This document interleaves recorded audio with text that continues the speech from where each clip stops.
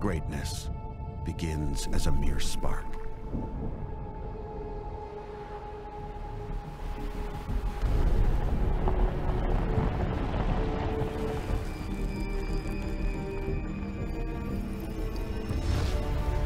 Forged in conflict.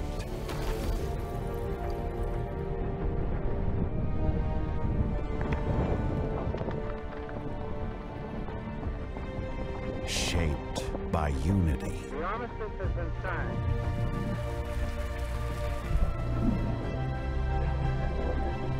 Ready to go, Zeus 1? 4, 3, Driven by progress. 0. It is strength, grit, triumph.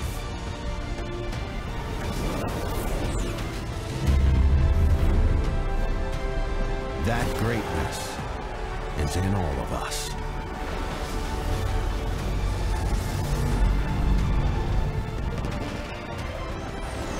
Standing together. United in purpose.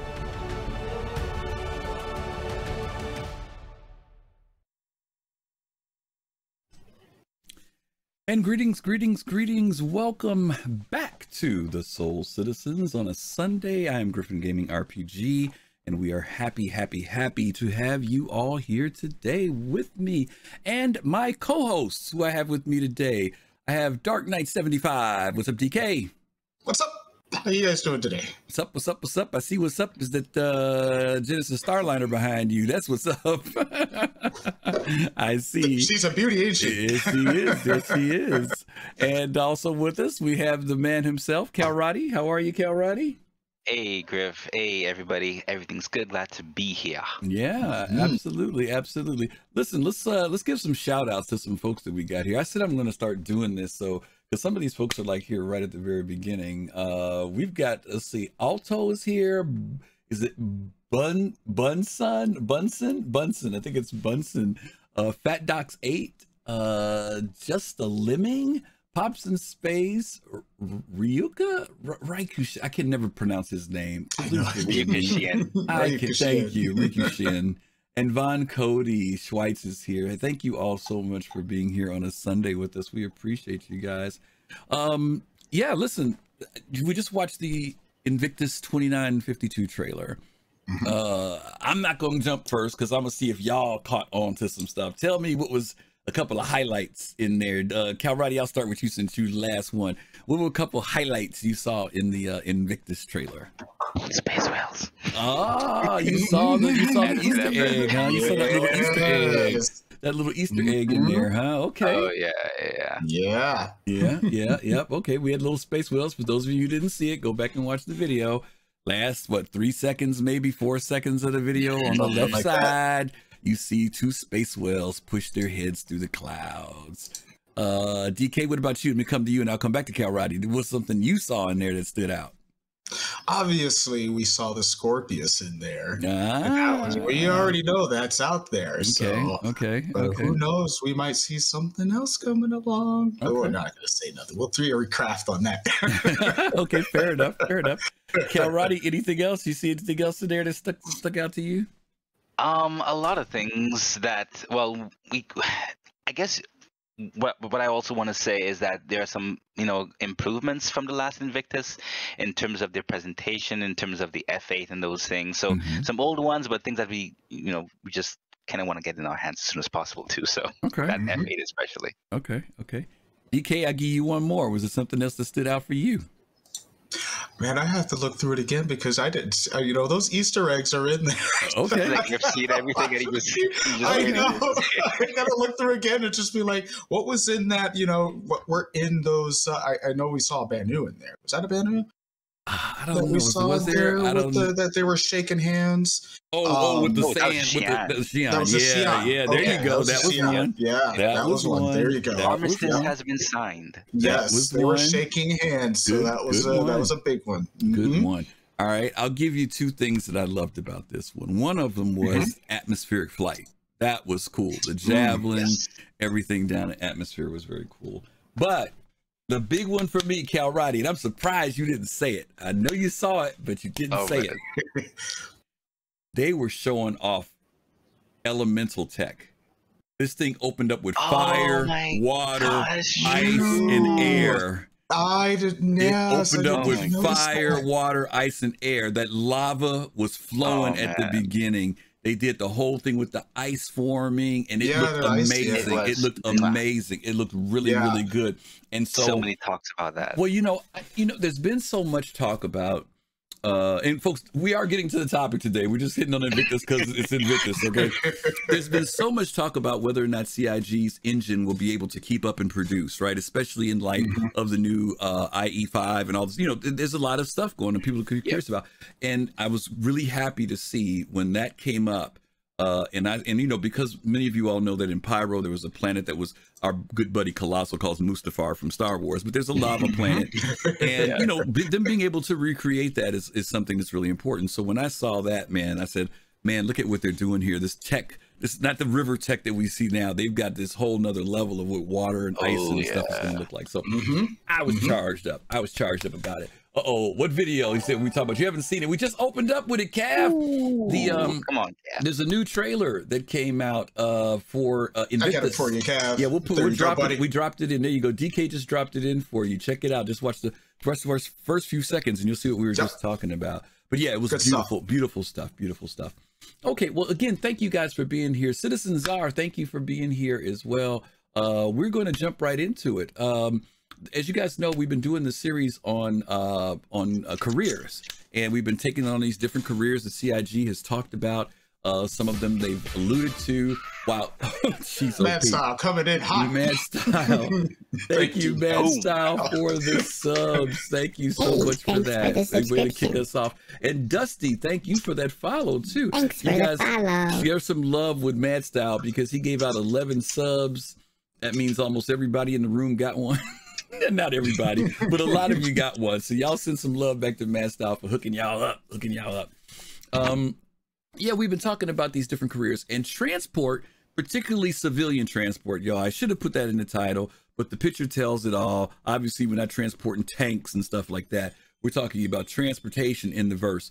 And so I'm going to tell you now, I'm going to warn you now. I love putting together videos and graphics and illustrations. Today, we going back to school, university. Get ready to take some notes because this ain't going to be no whiteboard.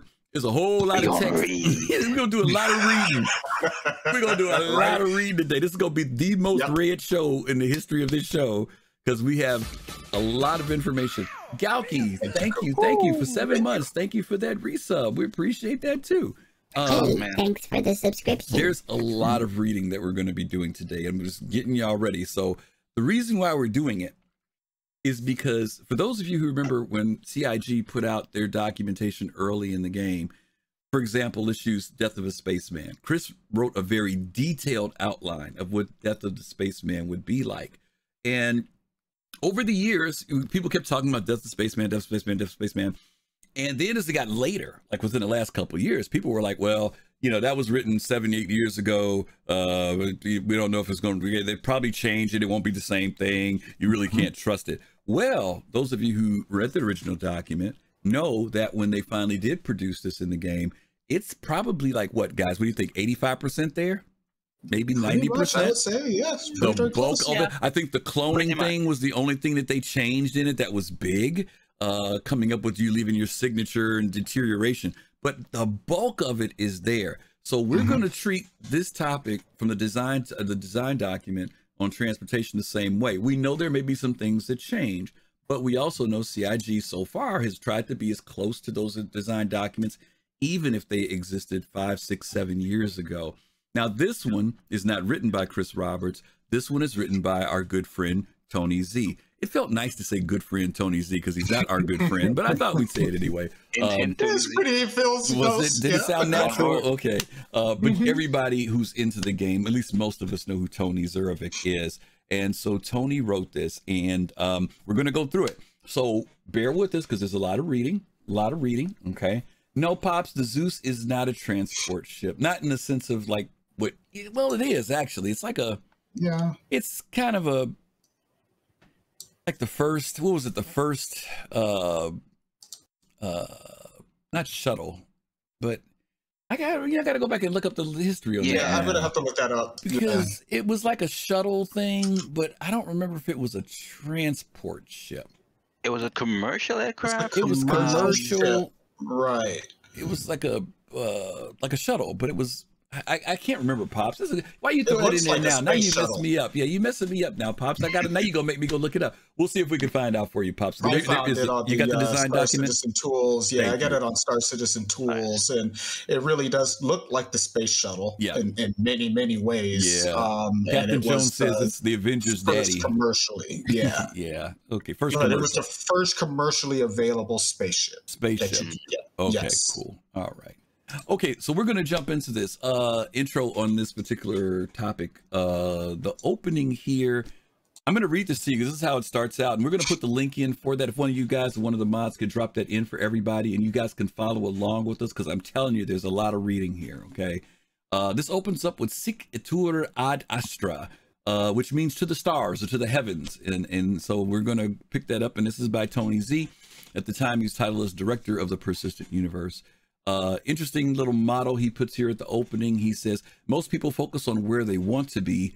We're the ones that obsess about getting you there. I know DK likes that idea because he likes being a pilot and getting folks where they gotta go. Okay. Star Citizen civilian passenger transport is one of the more unique occupational roles that a player can assume. As with mining, discovery, repair, rescue, and scientific research, the focus is not on combat. Instead, passenger transport is about competing with other players and characters in much more subtle and diverse ways for the right to provide a critical and necessary support service for the proper operation of the entire galactic ecosystem. Whereas other endeavors demand a player's attention at key points throughout a mission, with passenger transport, the journey is the mission. Okay, so the journey is the mission. And again, we're talking about civilian transport, folks. We're not talking about using the Liberator. We're not talking about being on the, what's the thing, the Kraken. We're talking about moving people around within the verse. Did either of you guys ever play a game where that was a mechanic, like moving people around? Which DK, you're shaking your head already. Which one? Which game did you play that was in that category? Okay. First was Elite Dangerous. Okay. And Elite Dangerous, there are passenger missions where you actually have to take people, and you have to, you might have some first class passengers, you might have some economy ones and you have to treat them right. You know, if you put them in, first class customers in the economy section, they ain't gonna like you very much. But if you put economy people into your first class, they're gonna love you. Thanks for the subscriptions there, Darzog. Face. Thank you. Yes, and then of course there's other games such as Flight Simulator. I'll use analogies to Flight Simulator and my actual experience working in the airlines throughout the show. But there are add-ons where you can as a passenger airline, and you can have to treat your passengers right. This is what it's all about. Okay. It is a very deep career, and I'll leave this for a nugget for all of you. PvP doesn't mean just combat, and this is what he was just saying. PvP can also be economic, and this is where PvP comes in an economy side. So Good stuff. Kalrati, what about you? Any games where you had to do a passenger or passenger flight or anything like that? Yeah, so I remember this game. It was a taxi game, actually, and you had to stop by at certain points in the city, and you had to wait until the taxi or the person came into the game, into the taxi, and you had to drop them off at from point A to point B. It was a very simple game. It was when I was much younger, but that was my first experience. I can't even remember the name of the game. That's how long it was. Wow. But yeah, it was a very simple process, but that was my first experience with the whole transportation kind of career kind of thing in a video game. Yeah, and that was more so driven by time. Okay. Yeah, I'm gonna fall back on my old standby, Star Wars Galaxies, and they eventually implemented. Rice, thank you for that resub. Thank you for that. Awesome sauce. Thanks for the subscription. In Star Wars Galaxies, when you wanted to get from planet to planet, if you want to go from Tatooine to Dathomir or whatever, there was a shuttle station, a transport station that you went to, and it was, what was really cool about it was you could actually see this thing when it was flying in from outer space coming into you know, whatever city you were in, if it was Naboo or whatever, and you'd go there and the thing would land, and you'd literally walk out of the spaceport, go get on this thing, and then you would arrive at your other location. Now there wasn't any like walking around the ship and having drinks or anything like that, but it was kind of cool that was the way that you would load in into the next destination that you had to go to. And it was a pretty cool animation. There was a ship that kind of looked like the Millennium Falcon, but bigger, like a bigger transport version of it. That was really, really neat. And I used to always say, man, it would be so cool to be able to do that in real time. Rice, I see you out there. I see you. I see you. Solari, I see you too. Don't get me started. Okay. So yeah, so transportation is not something that's unusual in some games for civilians. But CIG is trying to take this to another level, which you all will find out today from our reading. So speaking of our reading, let's go ahead and start out with the first category that we have, which is starting a career. Envoy, thank you for that resub. 7 months. Thank you. Thank you. We're going to throw this over to Kalrati. He's going to kick us off. I'm telling y'all, get y'all notes, get that link, because you really may want to follow us, because you're going to see some stuff and you say, I didn't know that. I didn't know they put this in the game. So get ready. All right, Kalrati, it's on you now. Starting a career. All right, starting a career. So passenger transport is a heavily regulated activity, and the first step in an aspiring transporter's career is to obtain a license at the government offices of the various landing zones from which you wish to pick up or deliver passengers. If your criminal record is clear and you have no prior experience in the field, this is a quick and painless process. A recurring fee for the license is required, with the amount dependent upon how much passenger traffic levels through that landing zone. A recurring fee for the license is required, with the amount dependent upon how much passenger traffic levels through that landing zone. I think I'm reading. It's like passage travels through. Yeah, travels through. Okay. That's okay. You said levels. Okay. Right. So larger transports with fuel. Oh, thank you for the subscription, Citizens R. Thank you.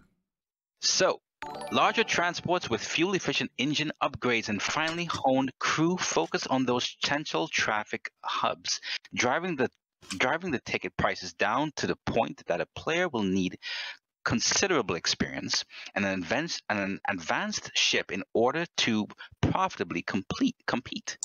Smaller and first-time operators tend to therefore stick to those landing zones that don't have as much passenger traffic. Those locales will take a bit longer to sell out a flight. There will be a little demand for the long-distance flights that are often the most profitable, and most of the travelers will only be interested in basic low-cost fares rather than cutting-edge comfort. However, there will also be considerably less competition and thus better profit margins for less experienced operators utilizing less efficient ships. Okay, let's stop right there because we've got more to go. We want to say thank you to Isle Spartan for those 5 gift subs. Thank you so much. And Azrael, thank you for that follow as well. Thank you guys. We got a hype train going. So you guys have made us hit our mark. We were just 13 short of hitting 100 subs for this month, and you guys have already put us there. So thank you guys so much. We're at 105. So thank you. You guys are amazing. So let's talk about anything here you guys want to highlight that happened here. Oh my God. Bryce, thank you. Bryce, thank you. Thank you guys so much. Thank you, Bryce. Oh, thank you for that. You guys give some love to these folks that are giving out these gift subs. There's some good folks there. Thank you. Mr. Pink, thank you for that follow as well. Anything stand out here? What, let me bring up some things here. I think that a lot of people have kind of thought that they're just going to get in their ship, get a mission that's going to come down on their Moby Glass, and they're going to go out and go pick somebody up, right? Drakazog, thank you for that sub to Black Intellect. Black Intellect's out there. Great. They're saying that, man, you got to get a license, and there's fees and all this stuff you got to do. What do you guys think about this? This is getting kind of deep already, right? Definitely. Spartan. Oh my God. Spartan. Thank you so much. We are on a hype. Oh, you guys are nice. Okay, guys. Thank you, guys. Thank you so much. Okay, thank you. Thank you. We get it. Much. Thank you. We get it. We get it. Thank you. You love us. Thank you. We love you too. Thank you. Thanks so much. Okay. All right. Any thoughts on that, about this whole process that they talked about? Because they have talked about the difference between running the bigger commercial flights, smaller flights, the fact that most passengers are going to want to be doing, like most folks, right, coach economy, right? Not everybody's going to be doing first class. Who's got some thoughts on that? Oh, I could go all on it. Why don't you go first, Kalrati? All right, I'll be quick. I'll leave it over to you. All right, so a few things, kind of stood out to me. Oh my God, Captain Jones. Thank you, Captain Jones. Okay, Thank guys, you so I much. think everybody in chat now probably We has a appreciate sub at you. this point. Thank you, Captain Jones. Thank you so much. All right, y'all give Captain Jones some love if you got one. Yeah. Okay. Go ahead, Kalrati. Yeah, so a few things stood out to me, and it kind of made me wonder how they're, aiming to measure the satisfaction of customers when it comes to transport. Because yes, you have something like time, but you have other features that that can measure that kind of satisfaction for mission reputation. For example, when it comes to the type of transport, of course, but also when it comes to the flight experience. Now you have to ask yourself, okay, how are they going to measure flight experience? Well, you have G's, right? You can measure the flight experience in terms of how much G's a passenger may experience and convert that to satisfaction. If you're flying crazy and you're dodging and you're stopping quickly, then that passenger is going to experience a lot of G's. So who knows, maybe when that ties in with the license, that is something that really stood out as well, and hopefully that will have some kind of connection to the reputations. Because when you want to start something off, then maybe you really need to have a license or a particular tier of license to be able to get started. Deliver a certain So from you're saying, civilian. So you're saying there may be a situation where you can't even, I hate to say this, DK, because you and I both own these ships. You're saying we may not be able to just start out flying a Genesis Starliner. We may have to start with something smaller and license up, right? Before we can even take it out, at least within UEE space. At least within UEE space, right? Yeah. Right. Okay. Right. And Pyro, you Go can use your 890 jump if you want. Just gotta risk it. yeah, if you risk it, Okay, DK, what you got? Yeah. So with when it comes to licensing, there's a thing called type rating in the airline in piloting, and you have to be rated towards being able to fly a certain type of aircraft. Right. And if you're not rated for that aircraft, you can't fly it. And that licensing is required for you to bring that aircraft into certain airports. And so in this case, you might not be type rated on an aircraft. You can't take it into, say, Terra and drop it down at the landing zone there and pick up passengers. You might only be able to go to a moon and be able to go to an outpost out there and pick up passengers. Like they were saying here, you might have to go to different locales that have lower passenger counts. That's regional flights. Most airline pilots start out flying regional before they move up to those big jets. They don't start there. So you have to work your way up. And some of that comes down to the licensing and your training and things like that. And you got to pay for it. Unless you're working for somebody that's going to pay for it for you, you actually have to pay for it, and it is not cheap. So I can see in this case, Tony Z is talking about, having to have the proper licenses to go to these proper landing zones. And, and it's really not so much of, I'm going to get the first class passengers. Honestly, you're going to make the most money off the economy passengers because you can fill the plane with people as opposed to just a few people that are paying a lot more money. So those big flights, those are going to cost, they're going to be lucrative. They're going to cost money for you to get the licensing in order to get there. And it's going to be a very stiff competition.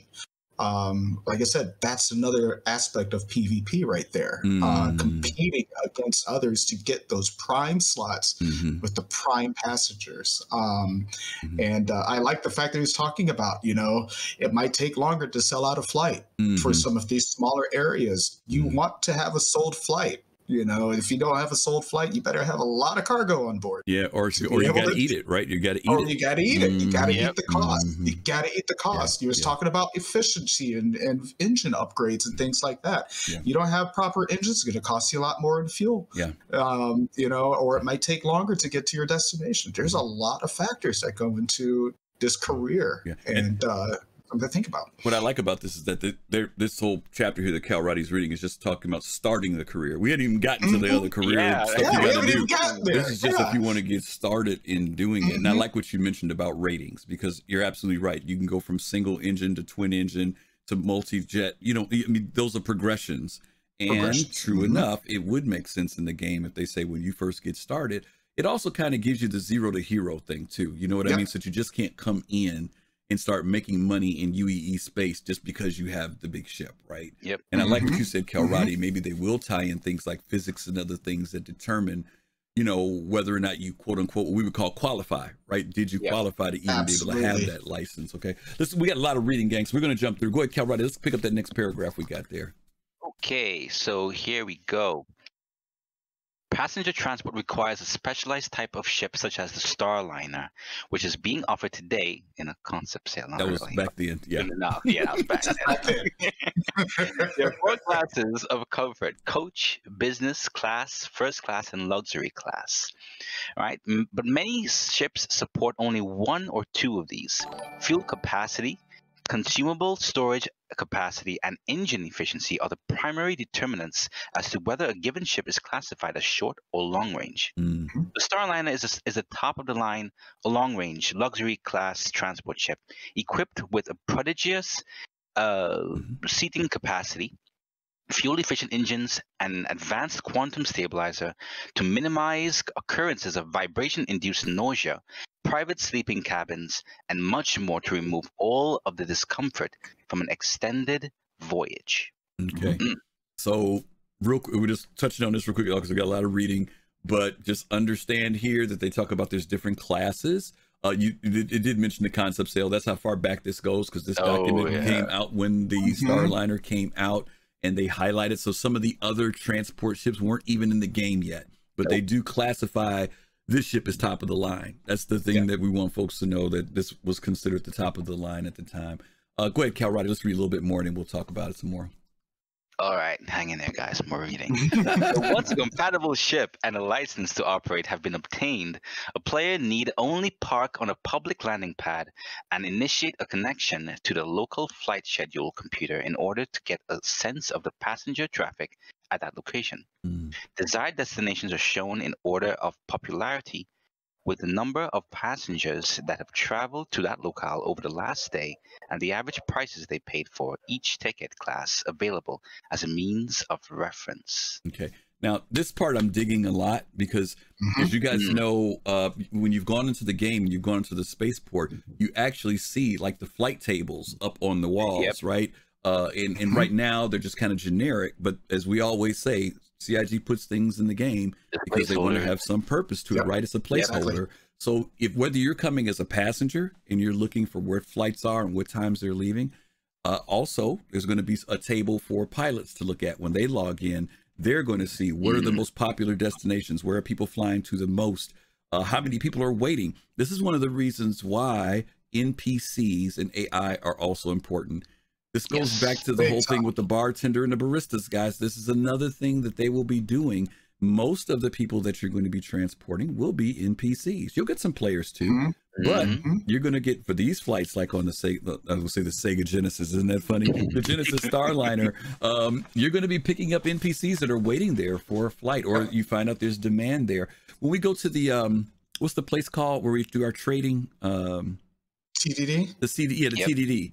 You guys notice that they've got all of those tickers up there running and stuff? That's going to be real time for commodities and resources. You're going to have the same type of thing happening in the spaceports, which is why they're going to be really buzzing for activity, not just for those of us who are ready to go get in our private ship, but all this activity going around public travel as well. DK, anything on that? And I'll take Kalrati on it, and then we'll read some more. Yeah, the recent Star Citizen Live was going on about AI, and a lot of what you were hearing in that particular episode deals a lot with what is going to be happening with ships like the Starliner and in passenger transport, of being able to take care of your particular passengers. In this case, they're talking about having the proper classes in your ship and, seating efficiency and things like that, but also timing. And we're getting into that a little bit more because that's further down. But here, in this case, me being able to get the proper routes and getting the best route to fly and make the most money is my competition against, say, another player. I might get the best route. You might have to take the route that's less below that one. But I might get, I'm going to be fighting you for the best route, say from, I don't know, ArcCorp to Terra or something like that. And if I get that, I know I'm going to make the best money, but I also have to make sure, and we'll get to this too, reputation. I got to make sure that I'm able to uphold the proper in order for me to keep that route. Otherwise, you might be able to take it from me, and I might have to fight you in order to get that route back. There's a, yeah, I mean, I like I said, I could go on and on. I don't want to keep. I got so much to say about this. Okay. Kalrati, you got anything? Yeah. So, talking about this whole career, we've been mainly focusing on the player-driven side of it, where we are actually doing the transport. But for example, let's try and. This is a bit of theory crafting, but it may be something that is that could happen. Let's say persistent entity streaming comes online, and we get global persistence, right? But let's say, well, persistent locations of our players, similar to any other MMORPG or MMO out there, comes in, and when we exit the game, we don't go back to the station. So let's say, for example, our ship, something happens to our ship, and we're stranded somewhere. Well, we'll have to fire off a beacon to have someone come and pick us up via some kind of, transporting method or route or something like that. So, that whole thing could be could be NPC driven or player driven. So that that could also tie in with what kind of ship or what kind of class of ship that we would prefer, depending on our reputation that we'll be talking about soon, or place or location that we are located in. So all those things can also tie into it. So it just got me thinking about that kind of possibility as well. Yeah, and I want to throw in there too, Griff, because you had mentioned NPCs. NPCs are going to be a lot of who we transport. NPCs are going to be the butter of this business, because you're not going to be relying on players to make the money. Right. You might transport players from time to time, but NPC is going to be where you're going to be making your the most of your income, and who you're going to be dealing with for the most part, which is why watching these AI discussions on Star Citizen Live is so important. That's why you had mentioned the bartender. The bartender is leading up to the flight attendant, and those are the kinds of NPCs we're going to have to deal with. The NPC punching the vending machine because it's not working. It might be a passenger punching a flight attendant because they didn't get the right drink. Hopefully, that's not the case, but that could be. Those are types of things that could happen. So we're reliant on NPC and AI technology in order for this career to actually exist. It's good. Yeah, that's good. Okay, Kalrati, one more paragraph. What you got? All right, here we go. Players may select a destination for their flight, set the price for each ticket class that they offer, and specify a departure and estimated arrival time. The flight can then be published, at which point travelers can see the flight and begin to purchase tickets. Depending upon the amount of passenger traffic seeking to travel to that location, the prices that you set, your departure time and flight duration, the number of competing flights, and your reputation, travelers may begin to exit customs and board your ship in a trickle or a flood. The ship's pilot receives real-time feedback as to how many tickets have been sold out of the available inventory, and may change the price of unsold tickets at any time. The pilot may terminate the ticket offering prematurely, but may not modify the departure or arrival times without canceling the flight entirely, which would not be well received by those passengers that had already purchased the ticket. Wow. No additional tickets will be sold beyond the scheduled departure time. The real work begins once the pilot has made the decision to depart, and continues nonstop until the passengers have been deposited at the desired destination. Interesting. Yeah. The fact that they're going to give the pilot, that's what they meant by player. They're going to give you the ability to set the ticket price, the class, which class costs. You can say what time you want to depart. Here's the kicker. the estimated time of arrival, getting that right, what time am I going to get there? Because you are going to be rated on whether or not you can deliver, whether or not you're on time, right? Yep. On time performance, as we called it. Yeah. Now this thing goes up on the screen. The NPCs are going to respond to it. It'll be really kind of cool to see, tweaking those numbers the right way, right? So that, whether or not they get up out of their seats or whether they're still sitting there like, I'm tickets are too high. I'm really curious to see. Kalrati, what do you think on this piece? Yeah, exactly. Because it's easy to simply set your destination and have some kind of estimation, right? For your arrival time. But when you factor in things like, okay, some kind of quantum interdiction, if you aren't traveling with escorts, because we know that there are going to be pilots that aren't going to be traveling with escorts, and you have all these interruptions, all these things occurring. Sometimes, who knows, maybe some kind of dynamic event may occur and shut some kind of jump gate down, and you have to take a whole detour that you didn't account for. So all these things that you'll have to account for. And when they actually talked about that whole setting prices and setting all these parameters, it kind of took me back to the ship-to-ship refueling, where the owner of the software can actually do things like that before offering that service to that player who wants to be refueled. So they're kind of starting that with the whole owner of the ship can set these parameters before offering the service. So it's interesting. That's good. Yeah. That's good. DK, let me ask you a question. You and I worked in aviation. We both do flight sim. There are ways to calculate when you're going to arrive somewhere. Do you think CIG may build something like that into something like the star map or something, so that pilots can literally set their flight plan? You know what I mean? I can say, if I'm jumping to Vega, I can say that I know that I'll arrive there within 2.8 hours, whatever. Is that something that CIG could put into maybe the star map or a tool like that? Oh, absolutely, they could put that in there, but it's also up to you to actually run the flight and see exactly how long it's going to take you to get there. They might put in an estimation of it's going to take you 2 hours to get to point, some certain location through however many jump points. But if you're a good person, if you're a good pilot and you know your airline very well or space line very well, then you might be able to find shortcuts and through different areas, or be able to modify your route to get either someplace faster, or you've run that flight yourself and practiced it just to know exactly how much time you believe or estimate is going to take you. So if I'm going to take a flight from, I don't know, Levski, and take them over to, Odin. I'm just using examples here. I'm going to run that flight without any passengers to see how long it might take me. And then I'm going to run the flight back. And then I'll have an estimated time. But that also adds into that competition. Somebody else might be able to do it faster, depending on their engines that are on their ship, and then and things like that. And then ticket prices, as far as ticket prices is a thing, you got to compete. Again, this is a economy competition, where, setting a price too low might not get you the best passengers. Spirit Airlines. Hello. The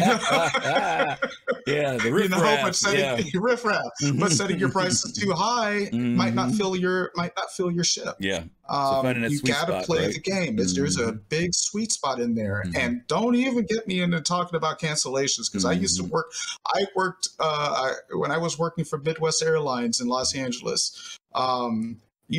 Canceled flights. Not fun, because when you got to make that announcement and tell people their flights are canceled, you better believe it's coming at you. And it's coming at you. There will definitely be impact on your reputation, right? You cancel a flight, you overpriced it. 80 or big something. time. There's going to be some trouble there. I want to go back to some things that are mentioned, because people are mentioning about escorts in here. I was going to say something about that. I'm going to put this on the floor for us to talk about it later. And the question is, what will be the demand for escorts? Because, everybody talks about, when you travel in the verse, escort. I don't necessarily agree that there always has to be escorts. Now, don't get me wrong. I know there's a risk factor, but I played EE for 7 years. There were times I had escorts, and there were times when I didn't. And I arrived a lot of places without escorts. But I think there's some techniques to getting around in a verse that you can do that will minimize your exposure to piracy and things like that. If you're in traffic lanes and stuff, heck yeah, I get it. But we'll talk about that later. But I do want to put that in you guys' minds. Don't let me forget to talk about escorts later, okay? DK, I think we're on yours now with reputation. Let's go ahead and hop into that. To transport another character is to have them place their trust in you. And as such, your most important business asset is your reputation. Allow that to be sullied, and it will be a long, hard road to regain the community's trust in business. Reputation directly impacts two things: whether your license to operate is temporarily revoked or not, and how much of a discount you must suffer or premium you may enjoy when competing against others and offering an otherwise identical level of service. Reputation is measured via how well travelers are being safely delivered to their destination and the overall level of satisfaction of those players and NPCs with the flight experience. While the former is very straightforward, the latter involves the evaluation of many different components. Let's stop there for a second. Let's stop there. Okay. Yeah, reputation. Let me go to Kalrati first, then come back to DK on that one. Oh, reputation. The more we read about reputation, the more I think it's definitely going to be one of the driving factors to making many of these things viable, and also leveling the playing field. And when I say leveling the playing field in terms of how well you can advance, not because, like we were saying or talking about earlier, not because of how many ships you have, but your dedication and your commitment to actually doing these kinds of missions and services in a proper way. So especially when it comes to the consequences, if you aren't doing or delivering the service in a reputable way, I think it's going to be very, very interesting. For the new players especially, as well as the old players who think, okay, they may underestimate how difficult or easy it may be to conduct a particular travel. Because one example is, well, like we said, taking a particular route. Let's say that route requires us to go through a particular atmosphere. Well, I was doing a combat mission yesterday. And I was really underestimating these NPCs in Atmo because I'm more so accustomed to fighting them in vacuum. And let me tell you, my Daria was handed to me 10 times over. I literally had to exit that mission. I thought, okay, I'm gonna Cutlass. I'm going up against a Cutlass and a Gladys and an M50. How hard can that be? I almost died. So imagine, you choosing to take a particular route, and you're thinking, okay, you're making these kinds of choices, and you think that, okay, when you do these choices or you take these kinds of routes, you'll be able to, uphold your reputation after you complete it successfully. But if things go south, then that can really be detrimental for your reputation. Yeah, that's a good point. Good point. Yeah. DK, what about you? You opened up talking about this whole thing of reputation impacts two things: whether your license to operate is temporarily revoked or not, and how much of a discount you may have to suffer or premium that you can offer. If you're a really great pilot and you got a great reputation, you can ask for the higher prices. If you slam your ship down on the deck all the time and make people's heads hit the seat in front of them, you may have to do discounted tickets or something, right? If anybody is here from Europe, and specifically the UK, you know about Ryanair, and they have a reputation for slamming planes down on the ground. Not to mention that Southwest Airlines in the United States has a reputation for speeding on the taxiways. Yes, cowboys. So there's, those kinds of things do come up. I will always come back to the airline industry because that's what I know best. Your reputation makes or breaks you. Yeah. And if you start to develop a bad reputation, you start losing services, whether it is routes, proficient routes, you might lose some of those good routes because you got a bad reputation and nobody wants to fly you. You might lose customers. Some of those good customers might say, goodbye. Because they don't go fly somebody else. Because of that reputation is a lot better. Once you start to lose your reputation, you might have to shut down. You might have to start all back over. And, in those cases, you might even have to change your name. How many flights out there have changed their name from one airline to another because their reputation was so bad that they ended up having to, change the name of their company just to survive, or merge with a different company just to keep themselves afloat. It's just the way that things are, and reputation is the make or break in this game. And in this industry, it is the most important aspect of being successful and how you're going to work. There is, just so you guys know, there's an org, I'm not sure if they're still in existence now. They were around for quite a while, called IG Air. IG Air was made up of real life airline pilots in this game. And they went all out. If you ever get to go, I think their website is still up, or they're still up on the RSI site.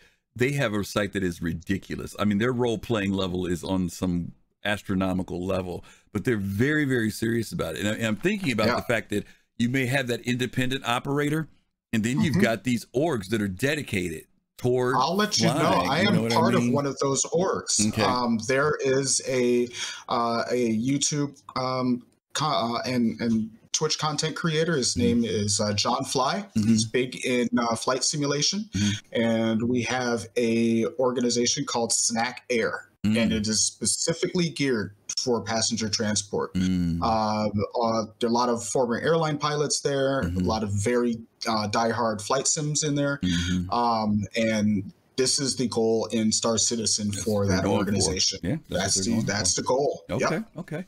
Let's hit that last paragraph there, DK, and reputation. Okay. Every passenger keeps track of their flight experience in a number of different ways, and their ticket class directly impacts how forgiving they are in their evaluation. While the higher fares that can be charged for first class may seem very appealing, adequately dealing with the increased difficulty of satisfying a more demanding clientele will require much more than simply the one-time purchase of a ship offering the desired seating comfort and amenities. Travelers that purchase the higher tier seating classes expect superior service, higher quality food and drink, a greater selection of entertainment offerings, prompt medical treatment, and better access to shipboard facilities. How well these expectations are met will ultimately determine how a player's reputation in the passenger transportation field evolves over time. Okay, thank you. Now we're going to break down some of this stuff that DK just read, because these next categories are all going to be in relation to the things that he just read about how you're going to keep your passengers happy. It's not going to be just enough to buy a ticket. It's not just enough to leave on time and arrive on time, but as we mentioned at the beginning of this, it's the journey, and there are things that are going to be expected of you and your, if you have one, crew, to keep people happy during these flights. Okay, so I love that picture, by the way, guys, on the screen. DK, I'm just like digging that. Okay, you just roll up in your car, Terra. You know, I'm digging that. Okay, let's go ahead and jump into this very first one here. This is called ISIS. I called it ISIS earlier, and Kalrati almost freaked out. But it's not the ISIS that we're thinking about. Okay. It's this, and again, we've got the link in here. You guys go to the website, the document design doc for this if you want to learn more about it. I had to chop the picture up because it's so big I couldn't put the whole thing on, but I want to read to you what ISIS is. Okay, ISIS is an acronym for Information, Communication, and Entertainment System. It is the computer centerpiece of a passenger flight. It allows them to do things like order food and drinks and engage in various forms of entertainment.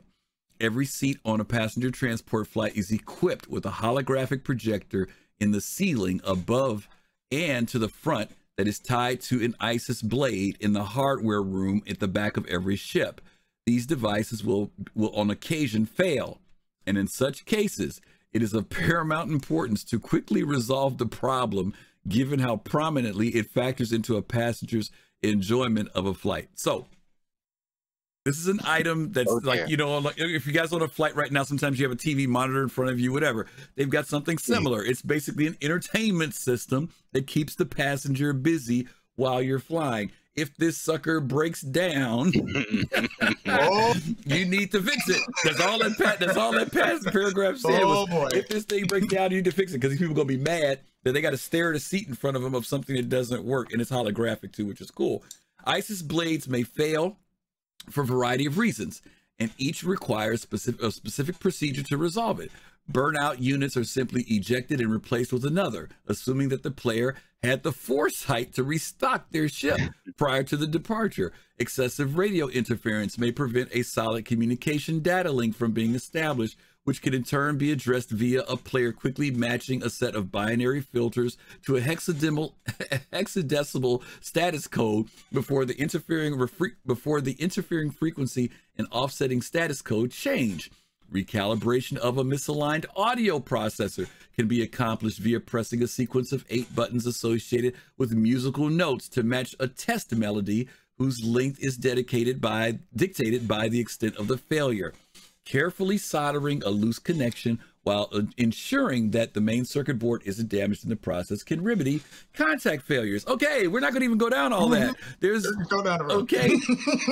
If they pull all that off, it's going to be amazing, right? But what we do know is that they are going to come up with some type of quote unquote, they don't like calling them mini games because I get it, but they are going to come up with some type of procedure of something that you have to do. The more severe the problem, the more involved what it is you will have to do. If it's not so severe, it may only be a couple things. DK Kalrati, we've talked about this a little bit in the past. A lot of times when people have bought ships, they're concerned about cargo, right? And for the most part, that's been in relation to trade. It's been in relation to because I want to go sell stuff, right? But we've also talked about the fact that cargo isn't always about selling things or buying things. It is also about having to stock your ship up. And now that we're coming into this whole physicalized cargo refactor, you're going to have to leave space. He just mentioned here, or the writer, Tony, said, if you didn't buy 3 or 4 of those units, backup units, and put them on your ship because you didn't have the foresight to do it, that's cargo space being taken up, right? Earlier, we read about the quality of foods. First class people get a better food. In other words, you can't give the person in first class that freaking protein bar or torpedo burrito. You get what I'm saying? Yep. Right. Yep. In the back, water. Right. In the back, you can pass out. What do they give out on the planes? The pretzels or something, right? You can give out little bags. Pretzels, peanuts, whatever. Hey, you got to stock all this stuff up on your ship. You got to buy all this stuff ahead of time. We're seeing this already as a foreshadowing. Starfarer. We gotta put fuel in that bad fella. You know how much it costs to refuel a Starfarer with quantum? I can imagine a lot. We're talking 500, 700, 800,000, almost $1 million to fill that sucker up. You gotta have some upfront cash to stock that bad fella. So when you talk about doing these ships, and I'll go to you first, DK, with this whole thing with ISIS, entertainment, providing, stocking up supplies, give us some thought on that. Well, first on the ISIS part, in current times, it would be called an IFE or in-flight entertainment. Don't you dare let one of those break on a 14-hour flight. Oh God! And if the plane don't have Wi-Fi and the Wi-Fi's broke, you are in for it. You talk about your reputation going downhill. That will quickly allow your reputation to go downhill. Okay? That's not working. I've seen there's quite a few content creators out there who take flights and review them. And one guy went on to a flight and the entertainment system was not working and he was going to be on that flight for 8 hours. And he had to end up talking to the flight attendants who ended up talking to the purser, who's the lead flight attendant, to make sure that thing got fixed. Because if it's not fixed, you're going to have one angry person.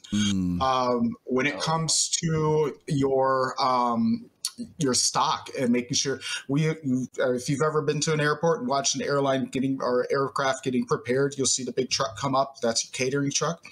And that is providing all of your food, all of your drink, everything that you're going to have on there. And they have provisions for both first class, business, and economy class. We'll get to the part of, where you get that from. But for the most part, just to keep it simple, you might have actual fine dining restaurants creating food for the first class restaurant or for the first class section. And I've had to deal with that before, where a restaurant is sending over, 20 meals for first class, and they better be warm, they better be good, because you got to serve them. You got to make sure that they're taken care of. But in the economy cabin, here's some pretzels and a bottle of water. Good luck. You should have ate before you got on the plane. Exactly. Get your half can of Coke, right? Not even a full can. Right? That's right. You don't even get a full can. Get a half can of fizz when you get on. Right. Exactly. But there's going to be instances where some of that, like they said, some of this might break, and you got to be prepared to actually fix it. And if you don't have the proper supplies on board to fix those items, it's going to bring down your reputation because you're going to have angry passengers. And you don't want that. That's good stuff. Good stuff. Yep. Kalrati, any thoughts on this keeping the passengers happy thing with the ISIS entertainment system? Yeah. Like 2.5 years ago, if you asked me how, more my thoughts on how this would even be possible, I would tell you I have no idea. But over time, we've seen things like the advancements in the ship resource management system that will, of course, be tied to what the possibility of the ISIS breaking down. We've seen the advancement on the active status system with regards to the nutrition levels with food. So they have these ways, and they're going to be continuing to develop these ways to allow the ability for a mission system or this kind of career to be measured, right? So the customer satisfaction to be measured by the types of food that they eat. If they eat something that they actually really enjoy, then that's going to affect their NDR or some kind of HEI or in some way. So that can be measured. So it's not a matter of thinking that it's necessarily not possible, because there are measurable ways now that we can see that they're working on. Right. For example, I think it was either last week or a week before where we saw an AI taking up and eating, I think it was some kind of food or something like that. So they even animations as well. Right. So it was very interesting to see all these things coming together and them building upon it to make this kind of thing a reality. That is good. I didn't think about that, but we saw them eating the Big Benny's box, right? Yeah, that was it. That's it. Yeah, a lot closer than maybe we think it is. Real. Yeah. Wow. Okay. All right. Let's go on to the next. That's the ISIS, you guys. If you guys want to know about that, again, check the design doc. Let's go on to this one. Dark Knight. I don't want you to get too excited. This isn't about music. It's not about music. All right. It's not about music. It's not about DJing. But they do call it the Mix Master, all right? And for those of you out there who got a little tempted here, you'll appreciate this one, okay? So go ahead, Kalrati, tell us about the Mix Master. All right, the Mix Master. One of the more common service requests is for mixed drink. Passengers key in their order through ISIS, which immediately transmits that information to the Mix Master associated with that particular section. The Mix Master is connected to 8 different beverages and has a rotating set of nozzles. Pressing one of the 8 associated buttons causes the corresponding beverage to dispense until the button is released. Alongside the seat of the passenger that ordered the drink and the time remaining before a reputational penalty starts to accrue is the formula for the desired concoction. A formula such as 1148 would indicate that 2 parts beverage 1, 1 part beverage 4, and 1 part beverage 8 are required. The quality of the drink displayed on the Mix Master is determined by how accurately the portions were allocated. If the player isn't happy with the quality of the drink, that they can simply press a key to discard it and start anew. But ships carry a limited supply of beverages, so this tactic should be used sparingly. Upon acceptance of a drink, it is moved to a conveyor belt on the side. Thus, players can prepare multiple drinks in a row and then move to deliver them, or one player can mix the drinks and another can focus on getting them where they belong. Wow. While a passenger in coach would be fairly forgiving with regard to slow delivery times and the poor mixture quality, travelers in business class and up would expect much more, and repeatedly disappointing them would have an adverse effect on their opinion of the flight and ultimately the player's reputation. So Kalrati's going to be just pushing that seltzer water button for the folks in coach. Say, look at these things out the way fast, right? Okay. Kalrati, let me throw it on you since you read that. The Mix Master. What do you think about that? The drinking machine, the drinker's machine. It's very interesting because it kind of makes me think, okay, this kind of task would require crew members, right? How willing would, or how many crew members would be required for a vessel such as this, in terms of how busy it is, in terms of the activity, in terms of the diversity of activities, especially these kinds of orders? Would you require, or would you prefer players because you want these things to be done faster than an NPC, or would you, say, okay, based on the passengers that I'm flying and based on the flight, it may not necessarily, rely on paying for a player or a group of players to deliver these things as much as I would, have to pay an NPC crew. So it's very interesting to, in terms of that aspect that I'm thinking about. Yeah. It's again, they talk about either somebody who's doing it all, right? Or one person who's working the machine, another person who's delivering. So you may even split it, right? Where the NPC does one job, but the accuracy job might be more the human. I'm gonna be honest with you. Will there be somebody who wants to do this? Probably, yeah. Especially if they get their free drinks for free. I mean, they might, because not to be funny. I mean, DK, you and I, we're into the whole commercial flight thing and everything, and it's great to be the pilot, right? But you can't pilot and take care of the passengers. So somebody's got to take on that role. They do mention AI blades in here when they were talking about the replacement for ISIS. They do talk about NPCs being able to help. I am curious about capacity, right? Because that's the other thing that you guys mentioned this earlier, DK, you did. If we're flying on, let's take a Phoenix, right? An RSI Phoenix, and you've got maybe 2 or 3, 4 VIP passengers or passengers, right? Manageable, right? With one person and a crew, bartender.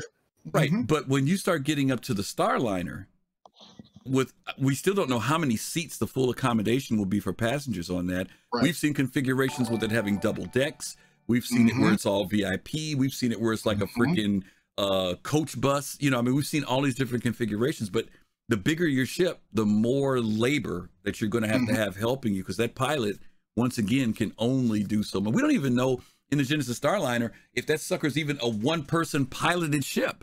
It may be similar to a regular jetliner where you need a pilot and co-pilot to effectively fly that ship. So, big is nice, but we've always talked about this in Star Citizen.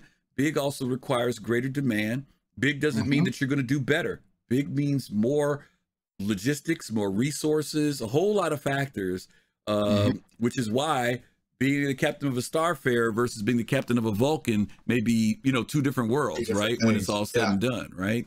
Go ahead, DK. Let's talk about the mixed master on your end. What do you thought? So in regards to, you were talking about, number of crew. It's surprising that on a more of an economy flight, you would actually have less crew than you would on a more luxury first class flight, because it would be more of a one-on-one experience for the first class and luxury passengers. Right. And on an economy flight, you only need a couple people to make sure that at least some people get their drinks. Yep. And, just like they were saying, some of those in coach would be a little more forgiving than those that are up in first class or the luxury class. So you want to make sure that they are, those in luxury are getting very well taken care of. You spill their Manhattan, they're not going to be happy. When it comes to the Mixmaster and people wanting to actually do that job, this is where the whole NPC crew really, really comes into play. Because if you can't find players to fill those roles, you will absolutely have to have NPC crew to handle those. You can't, and as many times as I hear, I'm never going to do that job. That's why I'm going to need the NPC crew then, because I can't rely on players to actually fill those roles. Now, I might, in the Spaceline org, probably be able to find people to fill those roles, because that's what it's built for. People are there to actually have the Spaceline experience. But in regular day-to-day, I'm probably going to be relying on NPCs to handle the large majority of the work. In regards to the co-piloting, excuse me, in regards to co-piloting, I almost look at it like the C2, like the regular C2 Hercules, where you've got just 2 seats. Basically, 2 people operate the ship, and then you would probably have your extended crew, which would be handling the flight attendant role in the back. And I would imagine that I would be able to get up, if I'm piloting the ship, be able to get up and let my NPC co-pilot handle the rest of the ship and fly the route while I go back and chat it up with the first class customer, the first class accommodations. And I would expect that, at the same time, because I think me and Pops were talking about this last night about having NPCs actually in command of the ship, that there's might be a possibility of an NPC actually running as a pilot, giving me an opportunity to actually go back and act as a purser in the aircraft and actually, or in the ship, and actually telling the other flight attendants what to do. And that could be a secondary role, even for a player. As a secondary role is to be back as a purser for the cabin and be able to tell the NPCs what to do. Making sure everything and is be able to make sure it's running smooth. That the bartender, remember the bartender that we have in the game now? They're going to be running the Mixmaster. Think about that. But being able to tell them what to do. Yeah. And we saw aspects of that with the recent Insight Star Citizen Live, when they were talking about telling an NPC what needs to be done, this and that. Right. That would be the job that another player could actually take a role for. And that might be the more engaging role, as opposed to being the person that makes the drinks. Unless you want to make the drink and get your passengers drunk, which I would do, because it's fun. Okay. Sabotaging NPCs. Sabotage. Yeah, for real. Okay, yeah, the Mixmaster gang. Some of us, would I do it? If you pay me the right amount of money, I'll do it. You pay me the right amount of money, I'll take a flight, and hey, no problem. Let's go ahead and jump into this next category. That's past the Mixmaster. We're doing pretty good on our time so far, which is great. We've got a lot of questions for us waiting too. Let's talk about customization and upgrades. You guys might be wondering, what do they mean by customization and upgrades? DK, why don't you read that for everybody? Okay. Passenger transport ships support a considerable number of potential upgrades, including more fuel-efficient engines, larger fuel tanks, additional storage space for consumables and spare parts, quantum stabilizers that can reduce the potential for inducing nausea in sensitive passengers when traveling at extreme rates of speed, and other things of a more traditional upgrade nature. Many aspects of the customization process, however, are much more subtle in nature and will require more time and effort on the part of the player than simply opening their checkbook. The Mixmaster, for example, accesses an array of beverages to formulate its drinks, but the quality of each individual component is dependent upon its source. Restock your supplies at a city known for more industrial manufacturing than fine liquors, and a more discerning passengers will certainly notice, regardless of whether you portioned everything out perfectly. And take that into account when determining their overall level of satisfaction with your flight, which will in turn affect your reputation. Go the extra mile and purchase your liquors at an obscured moon off the beaten path, which might take a bit longer and cost a bit more, and you'll find that it's a bit easier to maintain a sterling reputation given how ecstatic your passengers will be at the high quality drinks you're serving in flight. Okay, let's stop here. Let's talk about a game mechanic that has just been created. Well, not just been created, but we just heard here. DK, do you have time to go out to that rare moon somewhere and find some rare liquor? Do you have time to really do that? See, that might be where I hire somebody out there. There you go. Right now, find it for me. There's somebody else out there, right? You know what I'm saying? Because you're doing your routes and stuff, right? But you're going to need a supplier, right?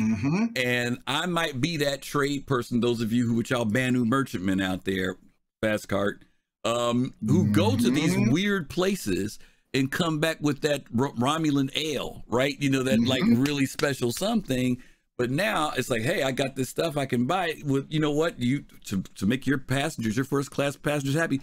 That's good to your reputation that you can provide this particular rum or whiskey that comes from someplace or Xi'an, whatever, right?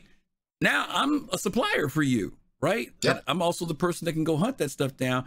You might be willing to do that for your own ship, but to be honest with you, I mean, do pilots really go out and do, like you said, they're not the ones running the catering trucks and stuff, right? You contract out somebody who does that type of stuff for you. Exactly. So you could see a career for people who provide even certain foodstuffs, higher quality foodstuff. You mentioned about food coming from a fine restaurant. Maybe you're the guy who goes to Oza on Microtech and gets 30 of those dinners from there, because that's what's being served on first class on DK Airlines. You know what I mean? Something along those lines. Kalrati, give us some thoughts here on this whole customization upgrades.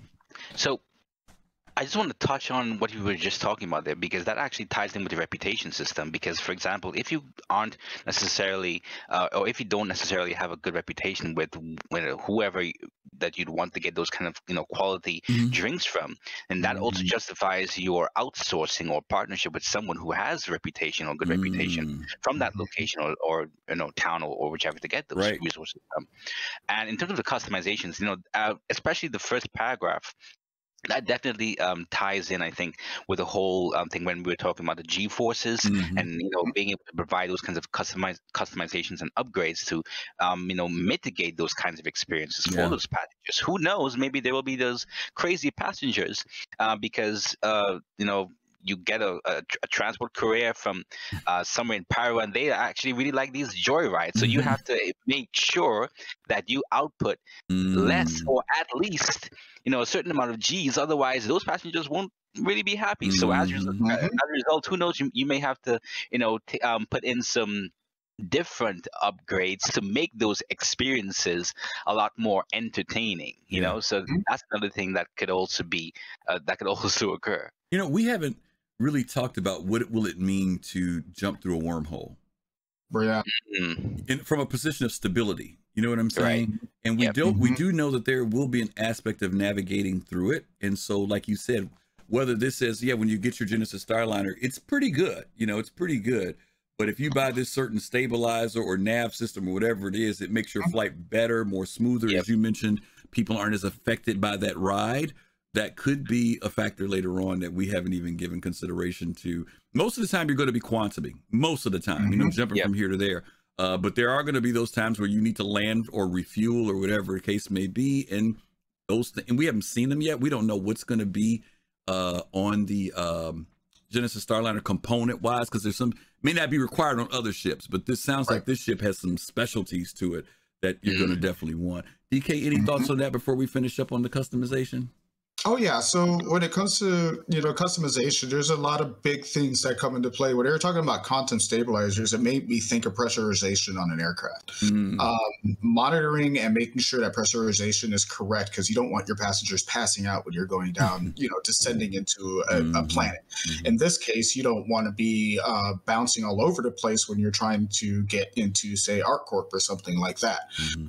You want to make it as smooth as possible, because if they spill their Manhattan, I said it again, you got problems.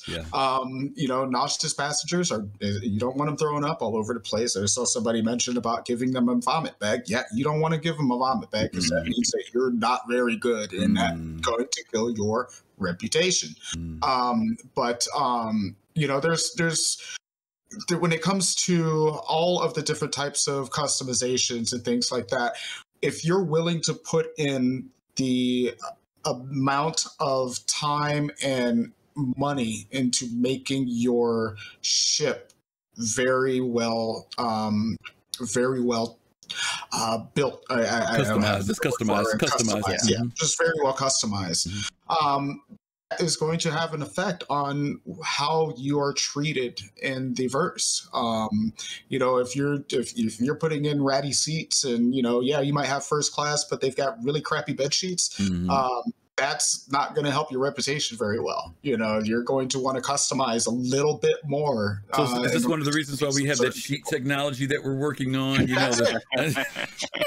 I had to do it, guys. I had to do it. Okay. That's it. I had to bring in the bed sheets. I had to bring in the sheets. Okay. Yeah. It's all about the sheets, but they were talking about quality of beverages. Yeah. You were just saying it, Griff. Where are you going to get certain types of liquors from for your passengers, or maybe you're going to get the nice fizzy water as opposed to the stale water, as whatever location. It's just what you bring to the table is definitely going to make a difference, and it might cost you in order to do it. Like I said, it might take a little bit longer to get your supplies, but if you're trying to treat a certain clientele, you're going to have to do that.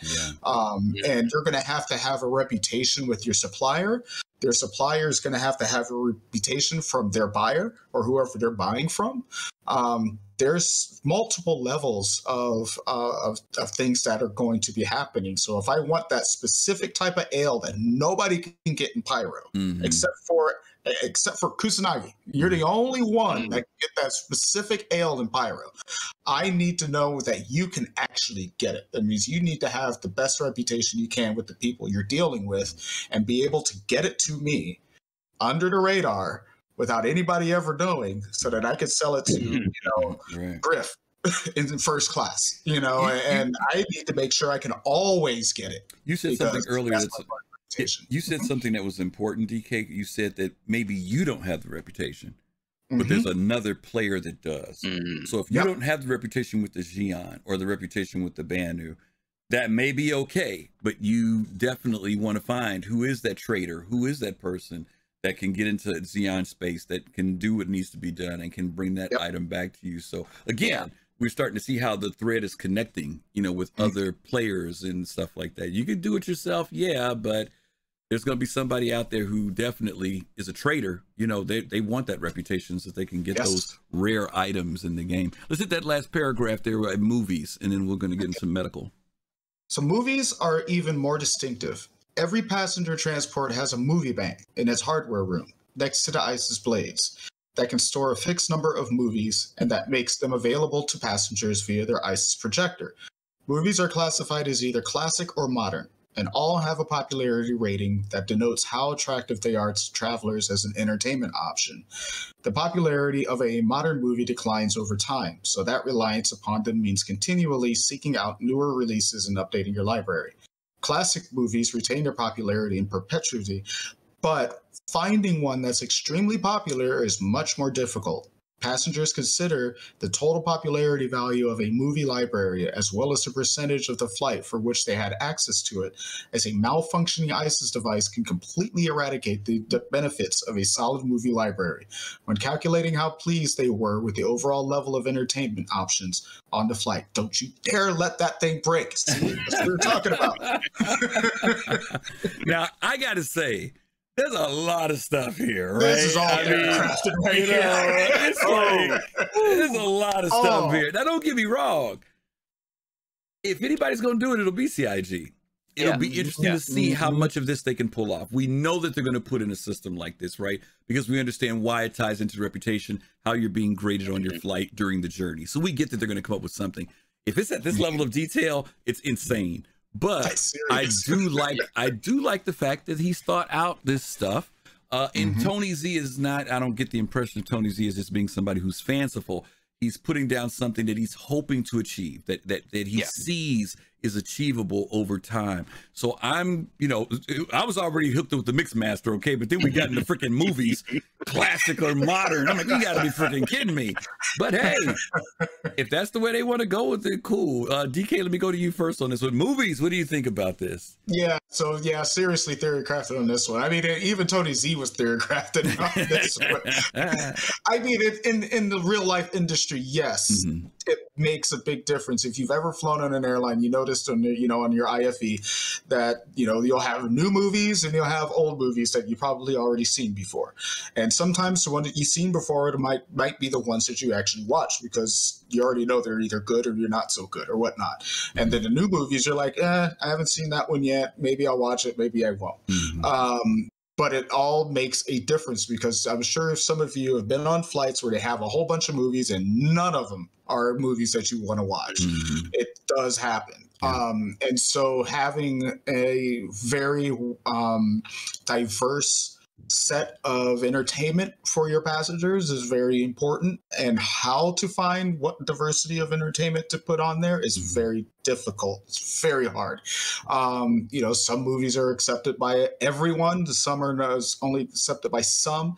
It also depends on the destination you're going to. So the people, where you're flying, maybe the type of people that fly that airline might only like a certain type of movies, or at least you have a graph of, most of the people that are going in this location might enjoy this movie more than this one. There's just a whole level of things to think about when it comes to that. Now, if they go that far, I have no idea how that's going to go. I really don't. Yeah. I mean, am I going to be going through a list of movies of 5-star, 4-star, whatnot, and then having to determine, because these movies I probably have never, ever ever heard of because they're fictional and they exist in a game. You know, I mean, Well, like, are they going to allow me to put Pulp Fiction well, on? let me go back to something that, who was it? Man Who Loves Story. We actually have a couple of good things here. Big Black Gaming said, I know what movie you meant, BBG. He said Lord of War or Wing Commander. Okay, those are both Chris Roberts movies. Well, okay? those are two that we have to put on there then, right? Right. Those, you got to put those on.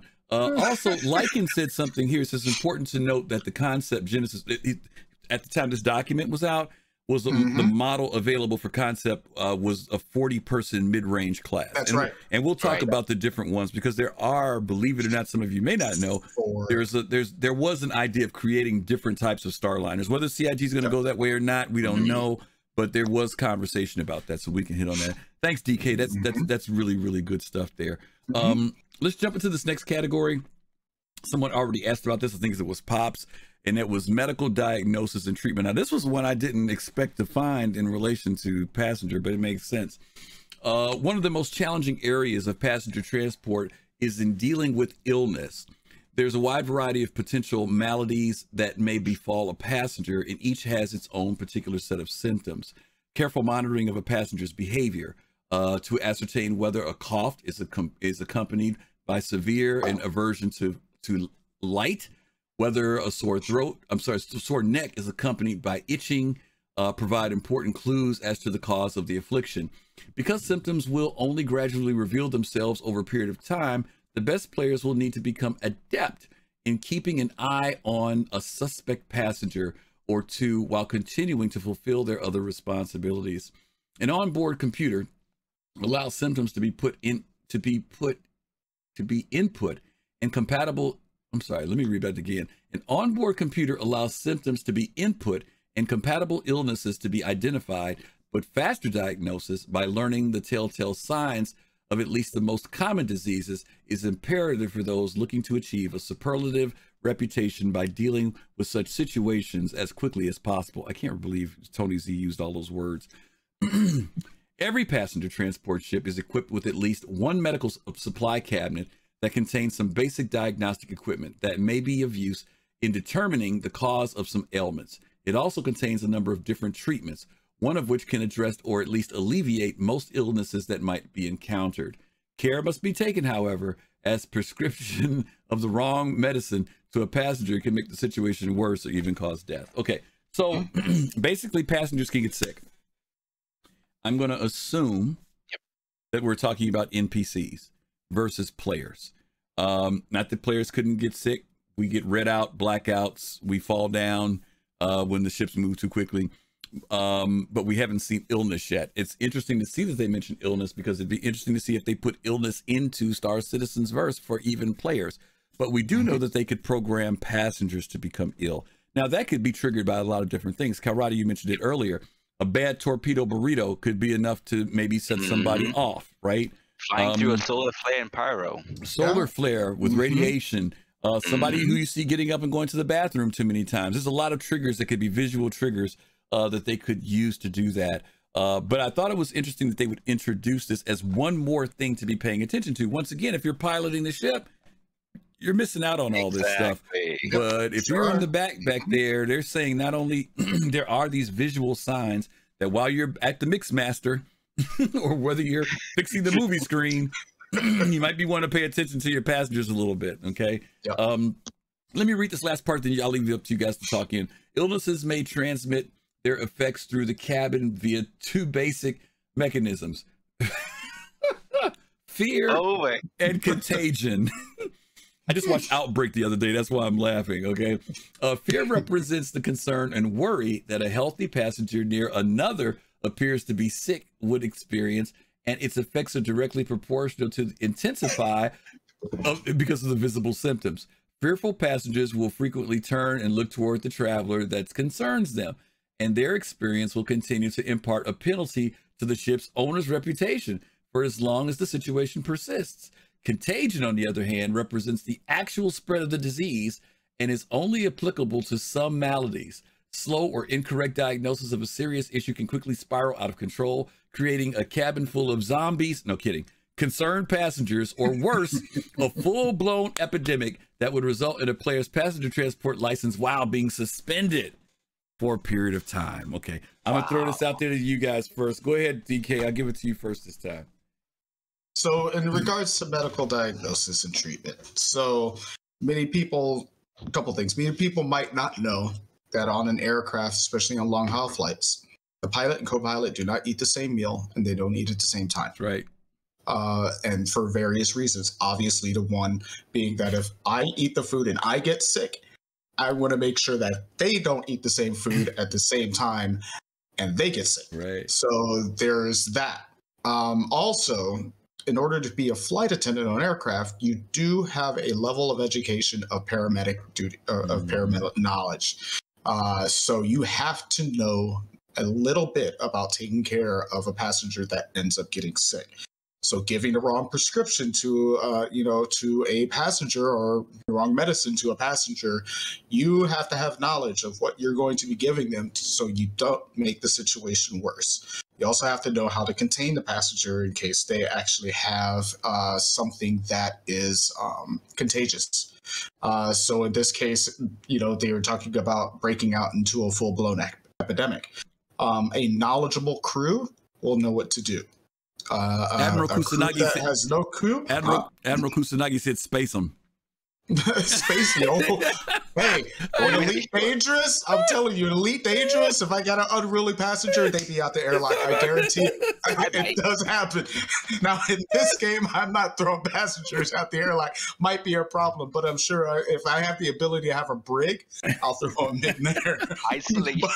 Isolation. Seriously. You would have an isolated period. You would actually have to isolate a passenger on board the ship. But there's, those are things that you have to think about. This might actually go into, customization. Do you have air filtration on your ship to be able to filter out dirty air? Are you properly supplied with your medical goods? This goes back into supply. Do you have the right kinds of medications on board? Do you know where you're going and know that there might be a possibility of having some kind of contagion that can be contracted at that particular location? You got to be prepared. This is all about preparation. You're not necessarily going to have a doctor on board, but your flight crew is going to need to at least provide some kind of a medical assistance in an emergency until you can get to a landing zone and then take them to a hospital. That's good. Sand Groper says the beatings will continue until passenger ratings increase. So there you go. Duct tape them to their seat. Mummify. Yeah, absolutely. Okay, Kalrati, your thoughts about this whole medical diagnosis and treatment thing? Oh man, this with regards to the whole medical gameplay and active status system, it's all coming together. Because, for example, I find myself not even needing to use the auto detect on my med gun whenever I get injured now. If I'm knowledgeable of the treatments, I'll just apply Demexitrine or Roxafin and that, or Sterigen, based on the cues on my, my visor. So when he talked about the whole, the cues and those things, well, I don't expect my flight attendant to be pointing a med gun at me to be able to ascertain my, my illness. Maybe, to the same cues, or using some kind of augmented reality kind of receiver that they're wearing, that may be able to help them, and that may be able to administer these things. Because I've been wondering, okay, how are they going to measure these kinds of indications? So these can be, some examples of how the active status and medical gameplay can come on board. In terms of, the NPCs gradually getting ill, well, we have something with regards to the active status system, with regards to hunger and thirst. Over time, your hunger and thirst drops depending on what you're doing or depending on time. So if you're infected with some kind of illness, who knows, that can be a time-based thing similar to the deterioration of your thirst and your hunger. It's very curious as to how they're going to implement that whole thing with regards to the spreading of a disease, though. But who knows how that's going to occur, But I'm very excited to see what more they add to that whole medical and active status kind of thing, because it's definitely coming together. with regards to what he's talking about right now. Well, Admiral Kusanagi says he don't know what you're talking about, but that red pen of his is all he needs. He says all that. He says you're talking Greek. He said you're talking Greek with all those other medications. I don't care about that purple one or that green one or that yellow one. I just need that red one. That's all he says he needs. Okay. Okay. All right. Oh, by the way, if you're going to see the javelin, put your helmet on because the walkway does not have. Ooh, good safety tip of the day. Safety tip of the day. Very cool. Yep. It's interesting. This is from years ago. The graphic that we're seeing on screen, but you can kind of see what they were thinking about. You know, this medical area. You got a medical kit on the ship. Probably that's a defibrillator, some type of reading machine, and then of course what we consider now the med gun. They've got an early version of that on there, which is pretty neat. Okay, let's go ahead and hit one more. Then we've got some questions. We're going to look at a couple of ships, and then we're going to wrap it up. Flight attendants. Kalrati. Let's talk about flight attendants. All right, flight attendants. Passenger transport ships come in a wide variety of configurations, with the two primary differentiating factors being the ticket classes supported and the number of seats. A single experienced player can likely handle a ship with 20 to 30 seats by themselves, but if they want to graduate to the larger and more efficient ships that dominate the busiest and most profitable routes, they're going to need some help if they wish to keep their reputation intact. Towards this end, players may always invite their friends along on a flight to assist, deciding amongst themselves how best to split up the various responsibilities. At some point, though, most players will seek to supplement their operation with one or more non-player characters, if only to allow the player to focus on those tasks that they find most interesting or where they truly excel. This can be done via traveling to one of the recruiting stations that populate larger cities. These businesses contain profile information on a large number of job applicants and can sort their personnel database according to their desired job. Every applicant has their own unique mix of skills and knowledge, with the more capable stewards and stewardesses commanding a higher monthly wage. Once hired, a flight attendant remains in the employ and on the payroll of a player until they are dismissed. They remain constrained to the city in which they were hired until transported elsewhere by the player and can be summoned to a player ship at any time prior to departure. They can be directed to focus on only a particular part of a ship, and if so desired, to only focus on certain aspects of the job. Once assigned to an area, they automatically begin moving to address the demands of passengers.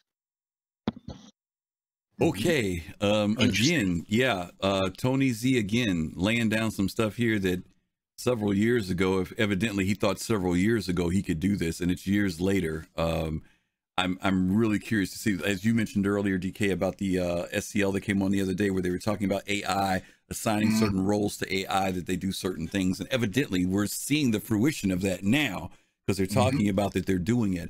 So like you said, if your ship is broken into like a first class, second class coach or first class business class coach, you can have that steward or stewardess or flight attendant and say, work just, business class. That's it. If you need them to work the mix master, then that's what their focus will be. This is mind-blowing stuff to me. I'm really curious to see this because until I read this document, I kept wondering, well, where do we hire these people? Are they sitting around the airport or what? But they're saying you go to a joint that's an employment place, hire them, then they're in your employ. And then when you're ready to depart, you can call them and say, hey, report to the spaceport. We're getting ready to take off for a flight. That's kind of freaky to me, because I don't know if that, if your flight crew, everything is always going to be where your ship is, right? For the most part, but but think about the other sides of the coin to that. Maybe there's a time where you don't take all your flight crew. I'm just really curious to see how they're going to work out this whole employment aspect, because they've talked about that NPCs, when you do hire them, they have to eat, they have to sleep. There's a lot of factors that you have to do outside of their duties and work. So, Kalrati, let me go to you first this time on this one.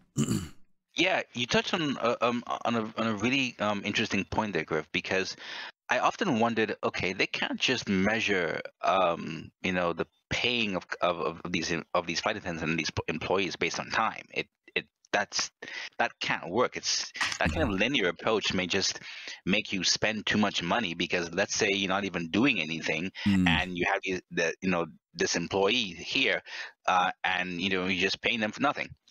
So maybe, when it comes to paying them and having them operate and exist in the area, maybe the delivery of these kinds of payments and those things and management of the NPCs may be dependent on the activity that they have to do, as well as their experience. Maybe if they have more experience, however that may be measured, that can also incur some higher additional wages per unit time, per activity. In terms of the reputation also, I wonder also if the experience of the flight attendant and their performance would directly impact the reputation, or rather to a particular fraction, from start to finish when you actually go through that flight. So of course, most likely, if the flight attendant doesn't have as much experience, that may result in something in your reputation not being increased to a certain desired amount, et cetera, et cetera. So all these things. The earlier bits, it was definitely easier to see how it can be measured, because that's, you've been hearing me saying measured pretty much throughout the entire stream, so that's my perspective on it. And this particular aspect is making me very curious, because the only thing that we have in terms of paying other players currently is the common assistant speaking, right? But that is based on time still. Right. So in terms of being able to measure, okay, how much you can pay and deliver that kind of payment to an NPC, do I pay them even though I'm feeding them the same amount, as opposed to if I were to pay that same NPC and I don't have any food for them, et cetera, et cetera, et cetera. So a lot of things may come into play with that. Yeah. Let me address a question here, because it's a valid question. The one who knocks asks a question, or makes a statement here, and he does ask a question out of it. He says, I struggle with this tech. Last time I saw, NPCs were standing on chairs and not working at all. So how does this leap happen? Did I miss something? Well, let's talk about why you see the NPCs standing on chairs or standing in a T-pose, because there is a reason why you see that in game. And so, okay, Kalrati, you're pretty eloquent on explaining the tech. Could you break down as to why people may think that when they see that the AI is not working properly? Yeah, sure. So it connected to what I can't remember what the developer's name was on SCL on Friday, but he said, with regards to AI, they have all these things working on the internal build, and then when it hits live with the PTU, it's like, what happened, right? So it mainly stems from a connection between the server and the client, and how well the server can communicate that information to tell that NPC what to do, and that's also dependent on how heavy or how much traffic that server is experiencing, right? So hopefully, once we see more offload of those kinds of that kind of work when server meshing comes. Once again, wait for server meshing. We'll see some better things. With regards to that. Yeah, tick rates change. Give you an example. The one who knocks. If you ever get on a server when there's nobody on it hardly, like when you first get on it, you will see the NPCs are doing what they're supposed to be doing. They're walking, they're talking, they're checking their Moby glasses, they're doing all types of stuff. They're not standing on stuff. They're not. As more people come into the server, it starts to struggle and it starts to have problems. Or if a bunch of people jump into a server at one point. So that's one of the ways that, just to give you an idea, when you do see, there have been times when I've spawned in and I'll see there's like 5 people in the server, and I'll walk around Microtech or wherever and everything is moving around fine. There's nobody doing nothing weird. So know that it is there. But once again, it's this expansion of getting tick rates and some other things in place that they'll be consistently operating. But that's a very fair it's funny. question. Yeah. It's really funny. The one who knocks is funny. I went on to the Javelin tour today, and the server was kind of full, and there was a lot going on. And I'm assuming that the server was old. So when I went on there, all of the NPCs were just standing, not doing anything, just standing in a line, whatnot. Over about 10 minutes, they started moving and they started doing their own thing. But it took 10 minutes for that to actually happen. It was just a degraded server, very, very old. And they were talking about it in SCL that it's server health does not help, is not helping right now. They can make it work on their local machines, on their personal machines and whatnot, but once it gets out into live, it falls apart. There's just too much going on right now. Server meshing. Yep. Okay, we got one more topic, and yeah, we're gonna do a giveaway. Oh yeah, tonight. I wanted to jump in on quickly on that flight attendant part. Yeah. Hiring. So me and Pops were actually talking about this last night about hiring, and what you would be looking for when trying to hire an NPC. There's a lot that would go into, I'm assuming, with skills. I'm theory crafting a little bit on this one, but this is from experience in other games. That I would expect to know the skill of a particular employee before I actually hire them. So I would want to know, are they skilled? Have they worked in this industry before? Do they have knowledge of medicine? Or being able to, take care of a passenger. How well do they know it? Because then that might put them in a role of being more concerned with the medical side of passenger gameplay than the service side. Or maybe I find an NPC that's really good at mixing drinks, but not so good at, helping customers figure out what they're going to eat. Well, I'll put them on a bartending, and there's just different things that I would look for in a particular NPC before I hired them. And if they're really good at their job, I'm probably going to have to pay them more for what they're doing. And that comes out of all of my income that I get from that for that particular route, for that one route. It happens in Elite Dangerous, and I'm bringing that up again because you hire an NPC, depending on how much skill you want that NPC to have is how much you're going to have to pay to hire them, and how much your weekly out, how much they're going to charge, or you're going to have to pay them per mission. So you might hire a very low skill NPC and not have to pay them as much, but they're not going to be as good at their job. And they're going to have to train to get better. And in turn, you end up paying them more to get them trained, or you spend the money on a higher level NPC and not have to spend as much money training them. But there's a give and take. So it's I would expect, if I'm going to say a recruitment center, that I would have a list of NPCs that are available, and I'd be able to pick and choose the ones that I want. And it's all going to eat into my profit margin. You said that, Corinthian. You mentioned that a lot of work involved in working out your profit margin, and that's exactly what it is. You got to play the game of how much is it going to cost me? How much is it worth it? How much am I going to make on top of it, and what is my net return? And that's the whole part of running this kind of gameplay. It's very similar to trading, is you got to maximize your net profit and reduce as many of your expenses as possible. I actually own a company working in transportation in real life, and it's all about expenses, gross, and net. And I want to maximize my net. Yeah. I want to go something you said earlier, because before I forget, again, there's a graduation process of this, right? We said it earlier. We doubt very seriously if you're just going to start out flying the Genesis Starliner. Pops, you asked this question about reputation. Is it linked to all these other things? Yes. To answer that question, yes. Everything in Star Citizen, they've talked about this. Reputation is going to tie into every field. There's no field that doesn't have something to do with reputation, because we don't have a skill tree. So reputation becomes that way for us to pay attention to it. To your point, DK, I may not be able to hire that flight attendant who has all these skills. First of all, they may be too pricey for me to even think about it. So what you do is, when you start out in your smaller ship, your Phoenix or whatever it is, 300i, whatever it is you're flying around in, that's where you're going to hire the guy that doesn't have a lot of experience, because you don't have a lot of experience, right? But they're under your employ. And yes, we saw this when it came down to Quanta. They learn, they get better. Their experience trees will start to move up as far as what they're good at being. So you may start out just like you're starting out. You get that person into your employ. You've done 10, 15 trips with them. Now they start to graduate more. Yeah, you may have to pay them more, but you helped grow them, versus saying, oh, I'm going to walk in and get the best flight attendant that's in here. And then you see the price is like $50,000 a week. And you're like, oh, heck, I can't do that. But I can hire this person that's starting at $7,500, who's doing these small trips with me. And next time when they come back, now they're worth $12,500. Next time they're worth $20,000. over time. So there's a graduation process with the AI, because they told us that they're supposed to be able to learn. The other things that you want to think about. Do you have the reputation to hire them? Not only reputation. Let me give you some other things to think about. Not only are they good at mixing drinks, are they good at whatever, or medical?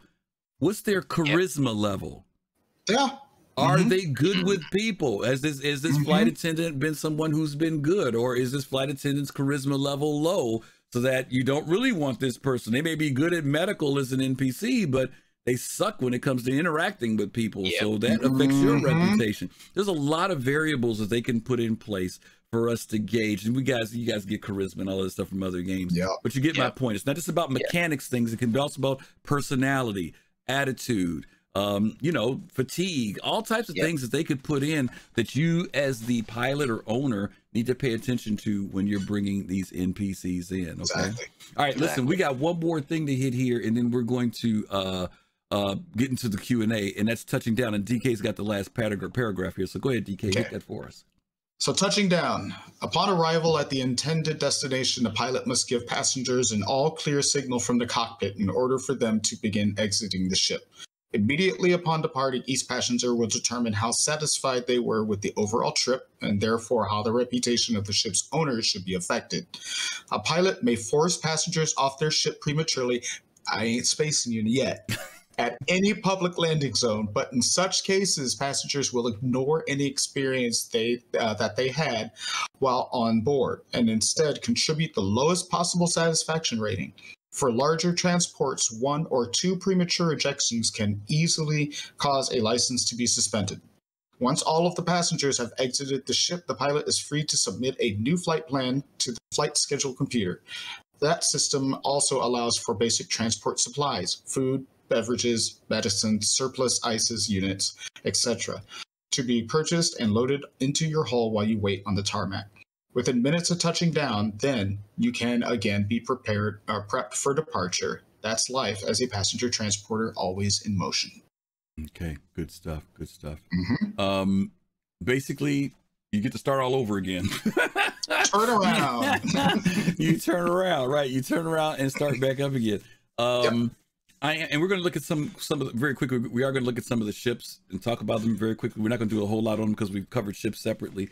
But we do want, for maybe people who don't know, or ships that maybe you haven't considered might be good for doing type of passenger travel, we want to talk about those a little bit. DK, you already know, you've worked in the industry. I've worked in the industry.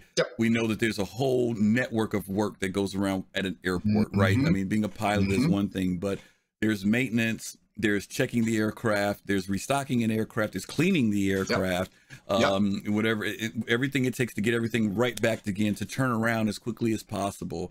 To get, because you can't start telling people to board or anything until all those things are done, right? Let me tell you the logistics of running, because I've worked in all aspects of airline. I've worked a ticket counter. I was supervisor on a ticket counter. I ran the gate. I ran load operations, and I ran the ramp. And I've done all aspects of that. The logistics of making sure a plane gets in and out is absolutely ridiculous. And I'm telling you, when you've got about 20 people that you're just trying to direct, and you're talking to dispatch on the phone, and you're trying to get loads, and you're getting passengers all, corrected, and you want to make sure that the passengers get on time, on board at the right time, that they're not sitting there waiting for the plane to take off. There's a whole logistical operation with all of this. I've got to manage how the fuel's going to get there, who's bringing the fuel, are they going to get there on time? They better show up on time, and they better put in the right amount, or I'm going to have to make a phone call to dispatch and tell them that the fuel load is off and we need to offload cargo. And then they got to fill out a new flight plan, send it to me. I got to give it to the pilot. The pilot's going to say, no, I don't like that idea. There's just a whole bunch of things that go on. But this is exactly how it runs. Once that plane touches down and pulls into the gate, that's the ground crew's job, and that takes care of making sure all those supplies get on board, making sure that everything is replenished, making sure that passengers get off safely and passengers get on safely. There's a time constraint because, again, you got to now prep for departure and take off on time and make sure that you get to your next destination on time. And let me tell you, in real life, if you're late, 1 minute will cost you $10,000 for some airlines. 1 minute late. Yeah. So you better not be late. Yeah, good point. Kalrati, he just listed all these different things that need to be done. But in the real world, there are different people who handle all that. In this world, it's the pilot. It's you, the player. Forget one of these things and you may have some problems, right? I guess my general question I want to ask you is, how do you feel about, I mean, me and ZK, we're big aviation buffs, so we're crazy about stuff like this. But you as a player, is this too deep? Is it deep enough? Unrealistic? What do you think? What are your feelings about the mechanics that we've read through all this so far? So far, I'm pretty excited about it. It's just that, you know, I'm wondering how it's going to actually translate into the game, because, you know, some of the things, for example, like, I mean, the rating and the satisfaction rating, you know, we see examples of that after we rescue somebody or after we transport somebody down. So that whole connection is there, and they may build on it, most likely, of course. So in terms of, you know, Tony Z's explanation, I'm really excited about it. I don't think, you know, many players will be against it. The more interesting bit is, you know, when we start testing it, you know, closest experience that we can have to what he's actually conceptualizing. So that's the part that I'm really looking forward to. So yeah, I don't think it's too deep, you know, based on, you know, where we're going with the other mechanics and other professions. I think this will definitely be a very interesting profession for those who are casually going into it, and those who are, you know, really, really wanting to invest your time and energy into it. Very similar to Cargo Refactor. Let me go to something the Corinthian asked. He asked a really good question, and then we're going to get to our regular Q&As. He says, what concerns me is how many years will it add to the development? And let me share some things with you. Some of you may remember this. I don't think it's going to add years like what we're thinking about, maybe what you're thinking about. 3 years ago, 4 years ago, there was a demonstration at CitizenCon at Microtech. This is when we got Microtech. And they showed us an NPC flight that took place. If you remember, it was a Valkyrie. It was a white Valkyrie that departed from one of the buildings at Microtech, loaded up with passengers, flew to a destination. In fact, the aircraft landed, people got off it, other people got on it. They took off, flew to their destination, parked, and people got off and got on there. It's already there. That part is already there. Moving NPCs back and forth is already there. Now we get into the AI aspect. We just talked about the fact that we saw this week where they showed AI being able to sit down and eat. They talked about AI being able to be assigned roles to do things. This is already here. Again, there are some aspects of the game that aren't being implemented. First of all, because we're just in frickin' Stanton, right?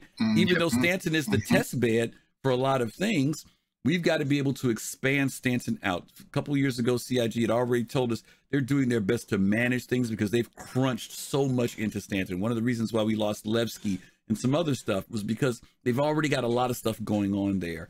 But to go to this next level, I'm not saying it's not some time away. What I am saying is that it's not as far away as maybe we may think it is, because this isn't new. This design document was written years ago, and I guarantee you they have not just been sitting on it, because passenger transport has been coming up about something that they want to start seeing implemented. So I think that as the AI come together more, and so much of this game is still based on AI, the purpose for this will be there too. Now we can already do passenger transport among ourselves. Technically, we do it. We can. But for it to be at this AI level, that's going to be something that we're looking forward to. But that's a very, very fair question. Thanks for asking it. Let's jump into some of the other questions we have. And if we have time, we'll look at some ships because we're already pushing up on our clock here. Viewer question number one. We talked about this earlier about the Zeus. Is the Zeus a transport ship? That was from Pops in Space. We already addressed that one.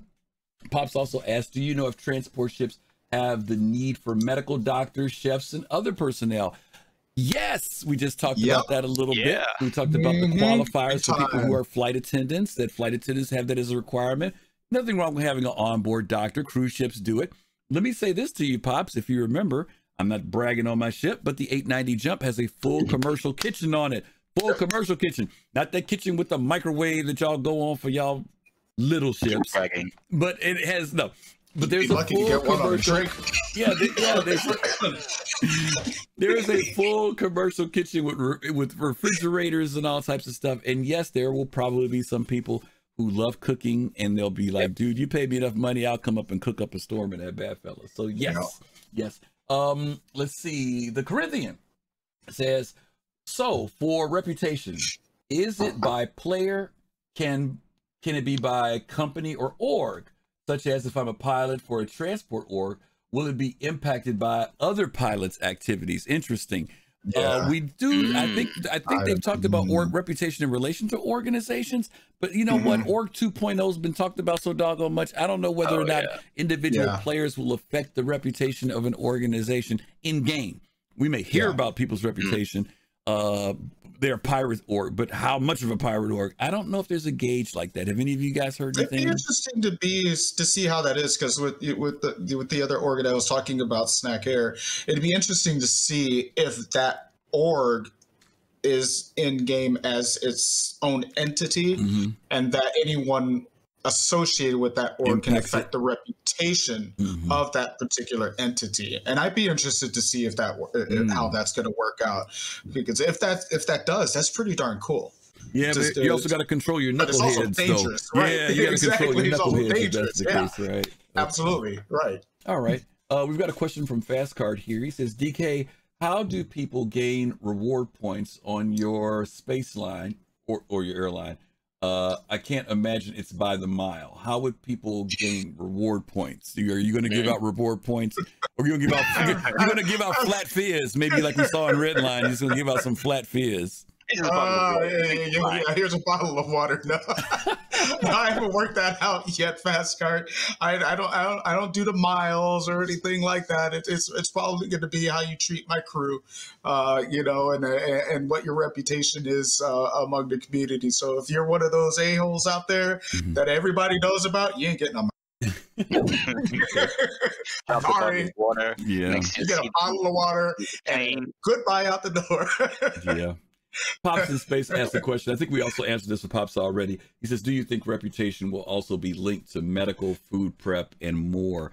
That's a good question on a ship. That's a really good question. If I'm the chef and I'm cooking on that ship, will they outline something about cooking? I haven't heard anything about cooking as far as reputation yet, Pops. Not saying that it can't, because they are saying, like, when you're at that mix master, that you can mess up a recipe, right? Right. And if that recipe's no good,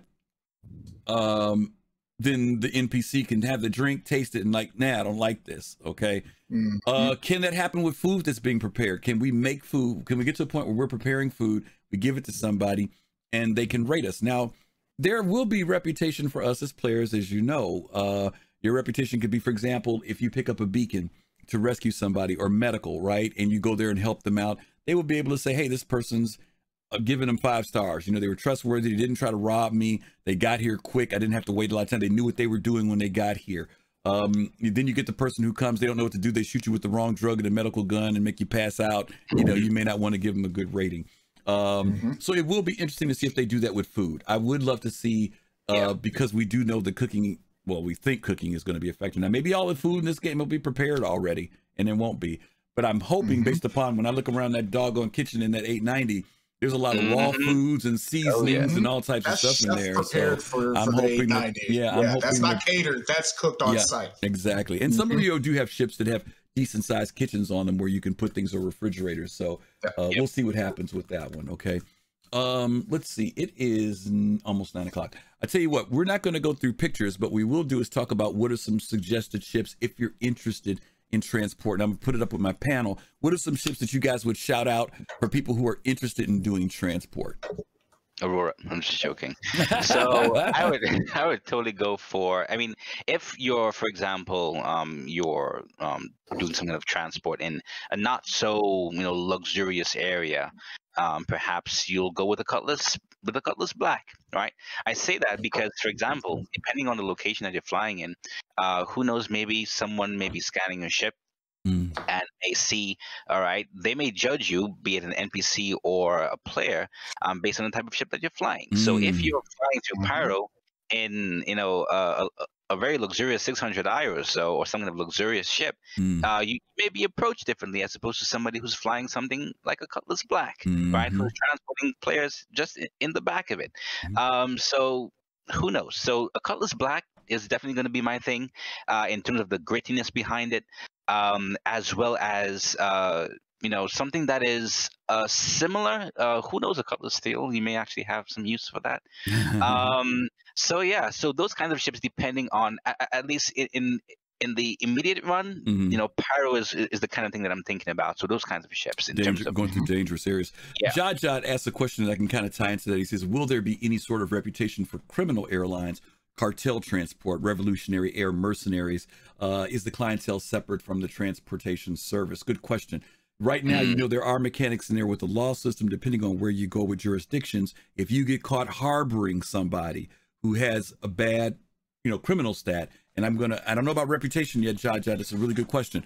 But I would assume if their crime stat is bad, you're going to catch heat for transporting them. If their reputation is bad, I don't know if there's going to be impact on that, because the reason why I'm saying that is because if you deliver them safely, you want them to rate you as being good, right? Because you're just a neutral party. You're just moving people back and forth. Now, if they come up with something that says, you went through Nine Tails with some people who are the enemy of Nine Tails, right? And there's some way that gets detected that they may put in the game that you catch heat because you've got them on your ship. Possibility, right? They could come up with something like that. Okay. Kalrati, I like that idea. You've heard me say this before. When I want to get around, I want nobody to mess with me, I'll jump in Aurora or something like that, and people leave me alone, right? If I jump in something bigger, then I got to worry about somebody messing with me. Exactly. DK, what ship would you shout out? We'll give you guys a couple other ships to bounce. Which ship would you bet out for transport? You know what? The 400i. Now I'm an Origin guy. 400i makes a good prospect for a small port ship. It's quick.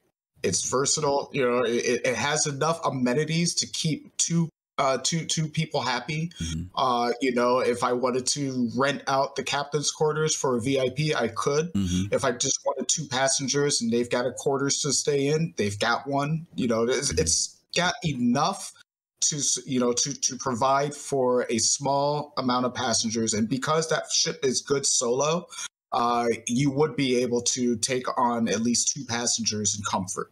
And it works out very well. I think that's a perfect ship for small time passenger running under the Phoenix, because the Phoenix would be the one to go up next on top of that for me. I'm going to throw something in here on Kalrati's point when he mentioned about the Cutlass. I like the idea of the Cutlass. I like the idea of the 400. But both of those ships, no matter what, range is always going to be a factor for you. And you have to think about how far you can go in a ship. Now, here's something that some people may not think about. Some people may have thought about. I had this happen to me the other day. I had somebody who came after me, and I was trying to go to one location, and I had to jump several times. But the fact that I had a ship that was a 315 that gave me range, I was able to go and not have to worry about it. If you get the wrong ship and you have to reroute, you have to detour. If you're just supposed to land at Hurston, and Hurston has a windstorm going on that's so bad that you can't touch down, you're not only your reputation, can you get to another destination even to put your people down? If you have to stop for fuel, you're vulnerable. So you want to be able to get as much range as possible out of a ship. That means a good quantum drive that gives you range, because sometimes even having a good quantum drive, a fast quantum drive, can be detrimental if it's eating your fuel up. If you've got to stop 2 and 3 times for fuel, versus, and I've had this happen before, I've used a in stock quantum and go from ArcCorp all the way to Orison nonstop. I put a really good one in there. That's like our 8 fuel up. I had to stop and get fuel, which means I was vulnerable. I didn't have to stop when I was in quantum before. So those are the type of things that you want to think about if you're doing transport as well.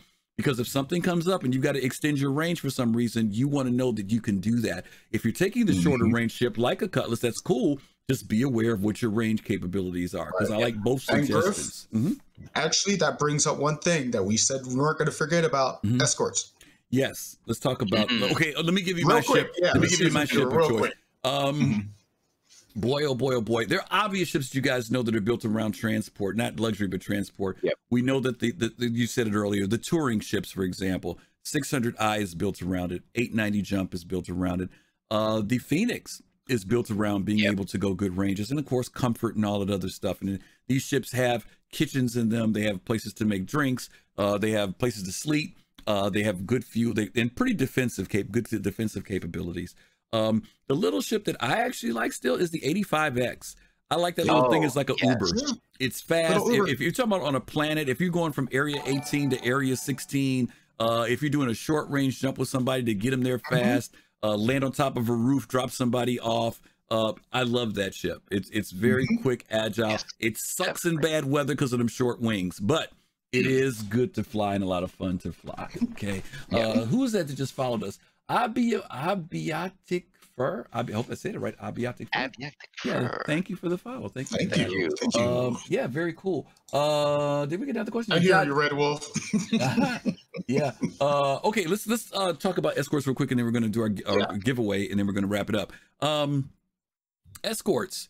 How do you feel about them in civilian transport? In civilian transport, there should be no need for an escort because these are civilian ships, and you attacking a civilian ship should immediately get you a crime stat and or arrested and thrown into prison. In real life, and I'm going to bring it's a game, but there should be no need for an F-16 to follow a 737 from Los Angeles to San Francisco. That's in real life. That's his real life. Now, going from Hurston to Microtech, there should be no reason for me to have an escort. What would be a reason? The only reason I would need one, VIP transport. Okay. If I am transporting a president of state or somebody of very high dignitary, yes, I can see the need for an escort.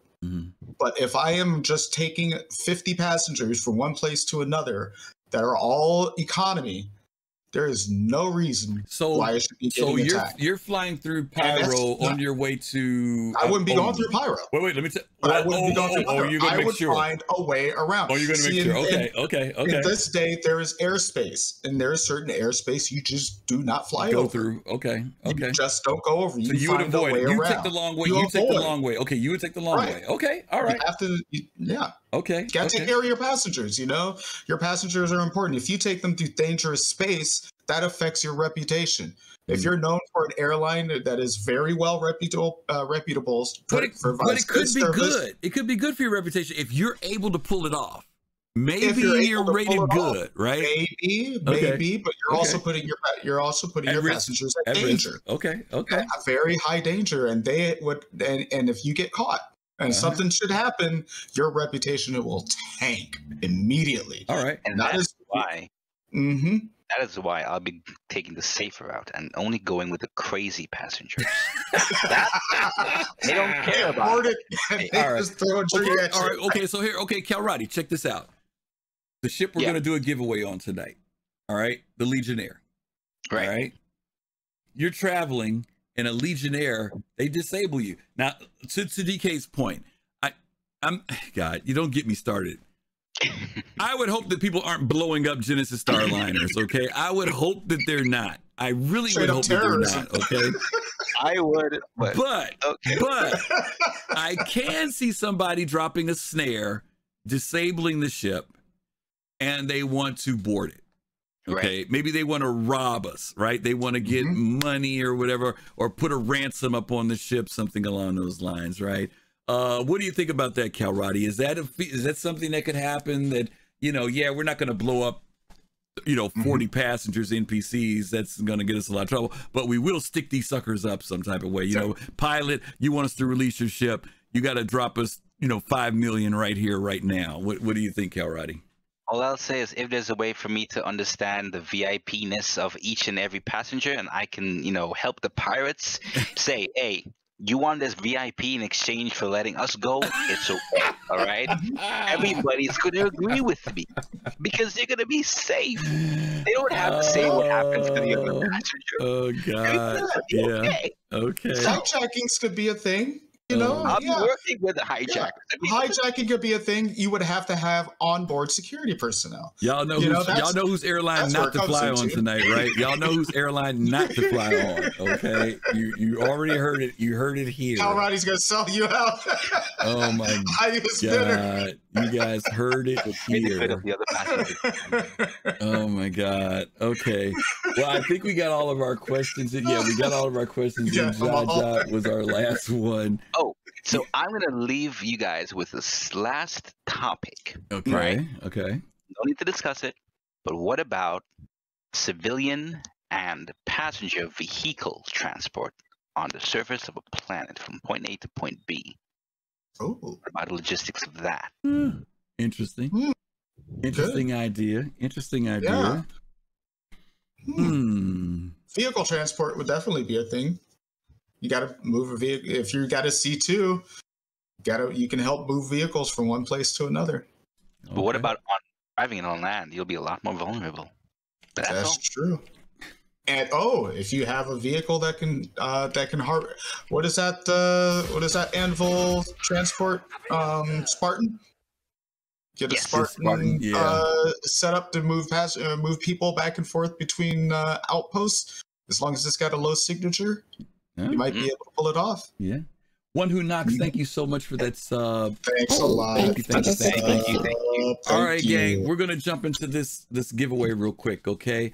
Let's go ahead and knock this out. We want you guys to we hope you enjoyed the conversation tonight. We know there was a lot of information here tonight, but we're gonna go with we're gonna do some yacht club stuff here. We're gonna do !ship me if you are interested in being in the drawing for a Anvil Legionnaire. I was going to say type in Legionnaire, but there'd be too many typos and somebody would be mad.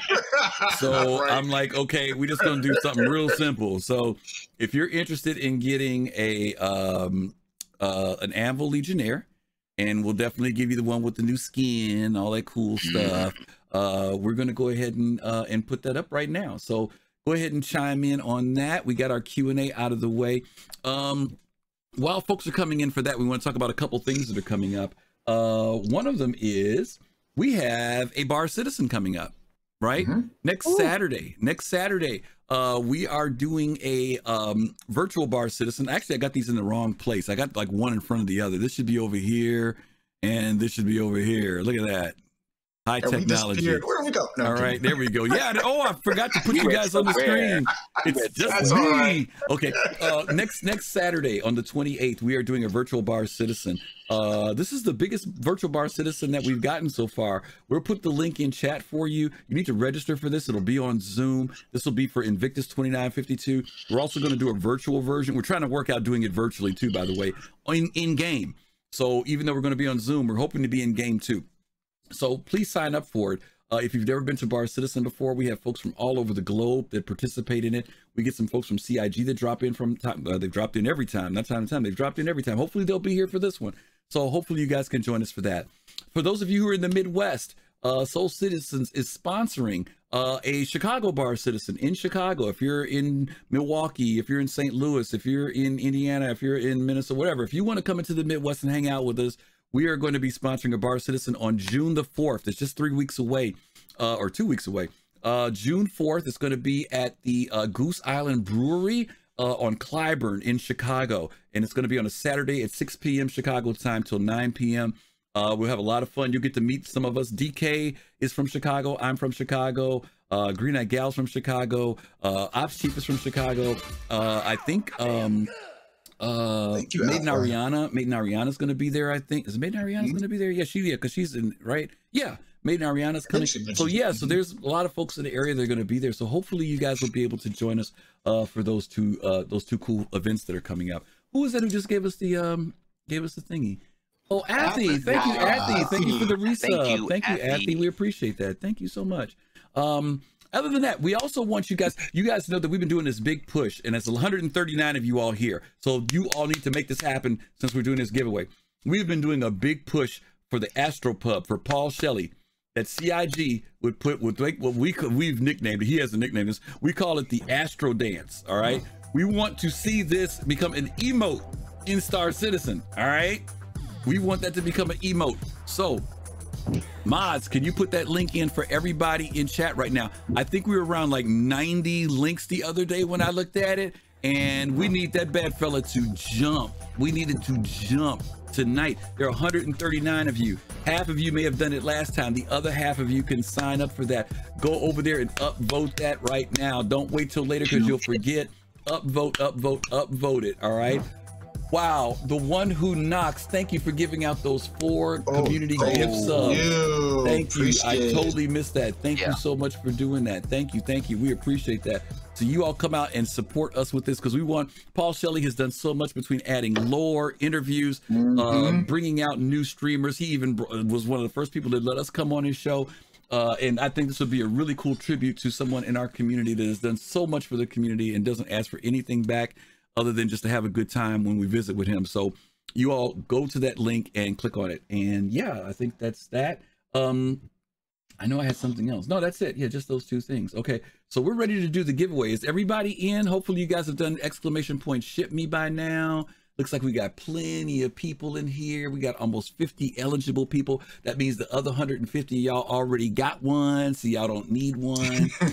Okay, which I understand. Get it in there, hurry up. Which I don't understand. Y'all got y'all token. Y'all got y'all token. Y'all don't need it. So I completely Thank you, Reload, for the Reload. Thank you, dude.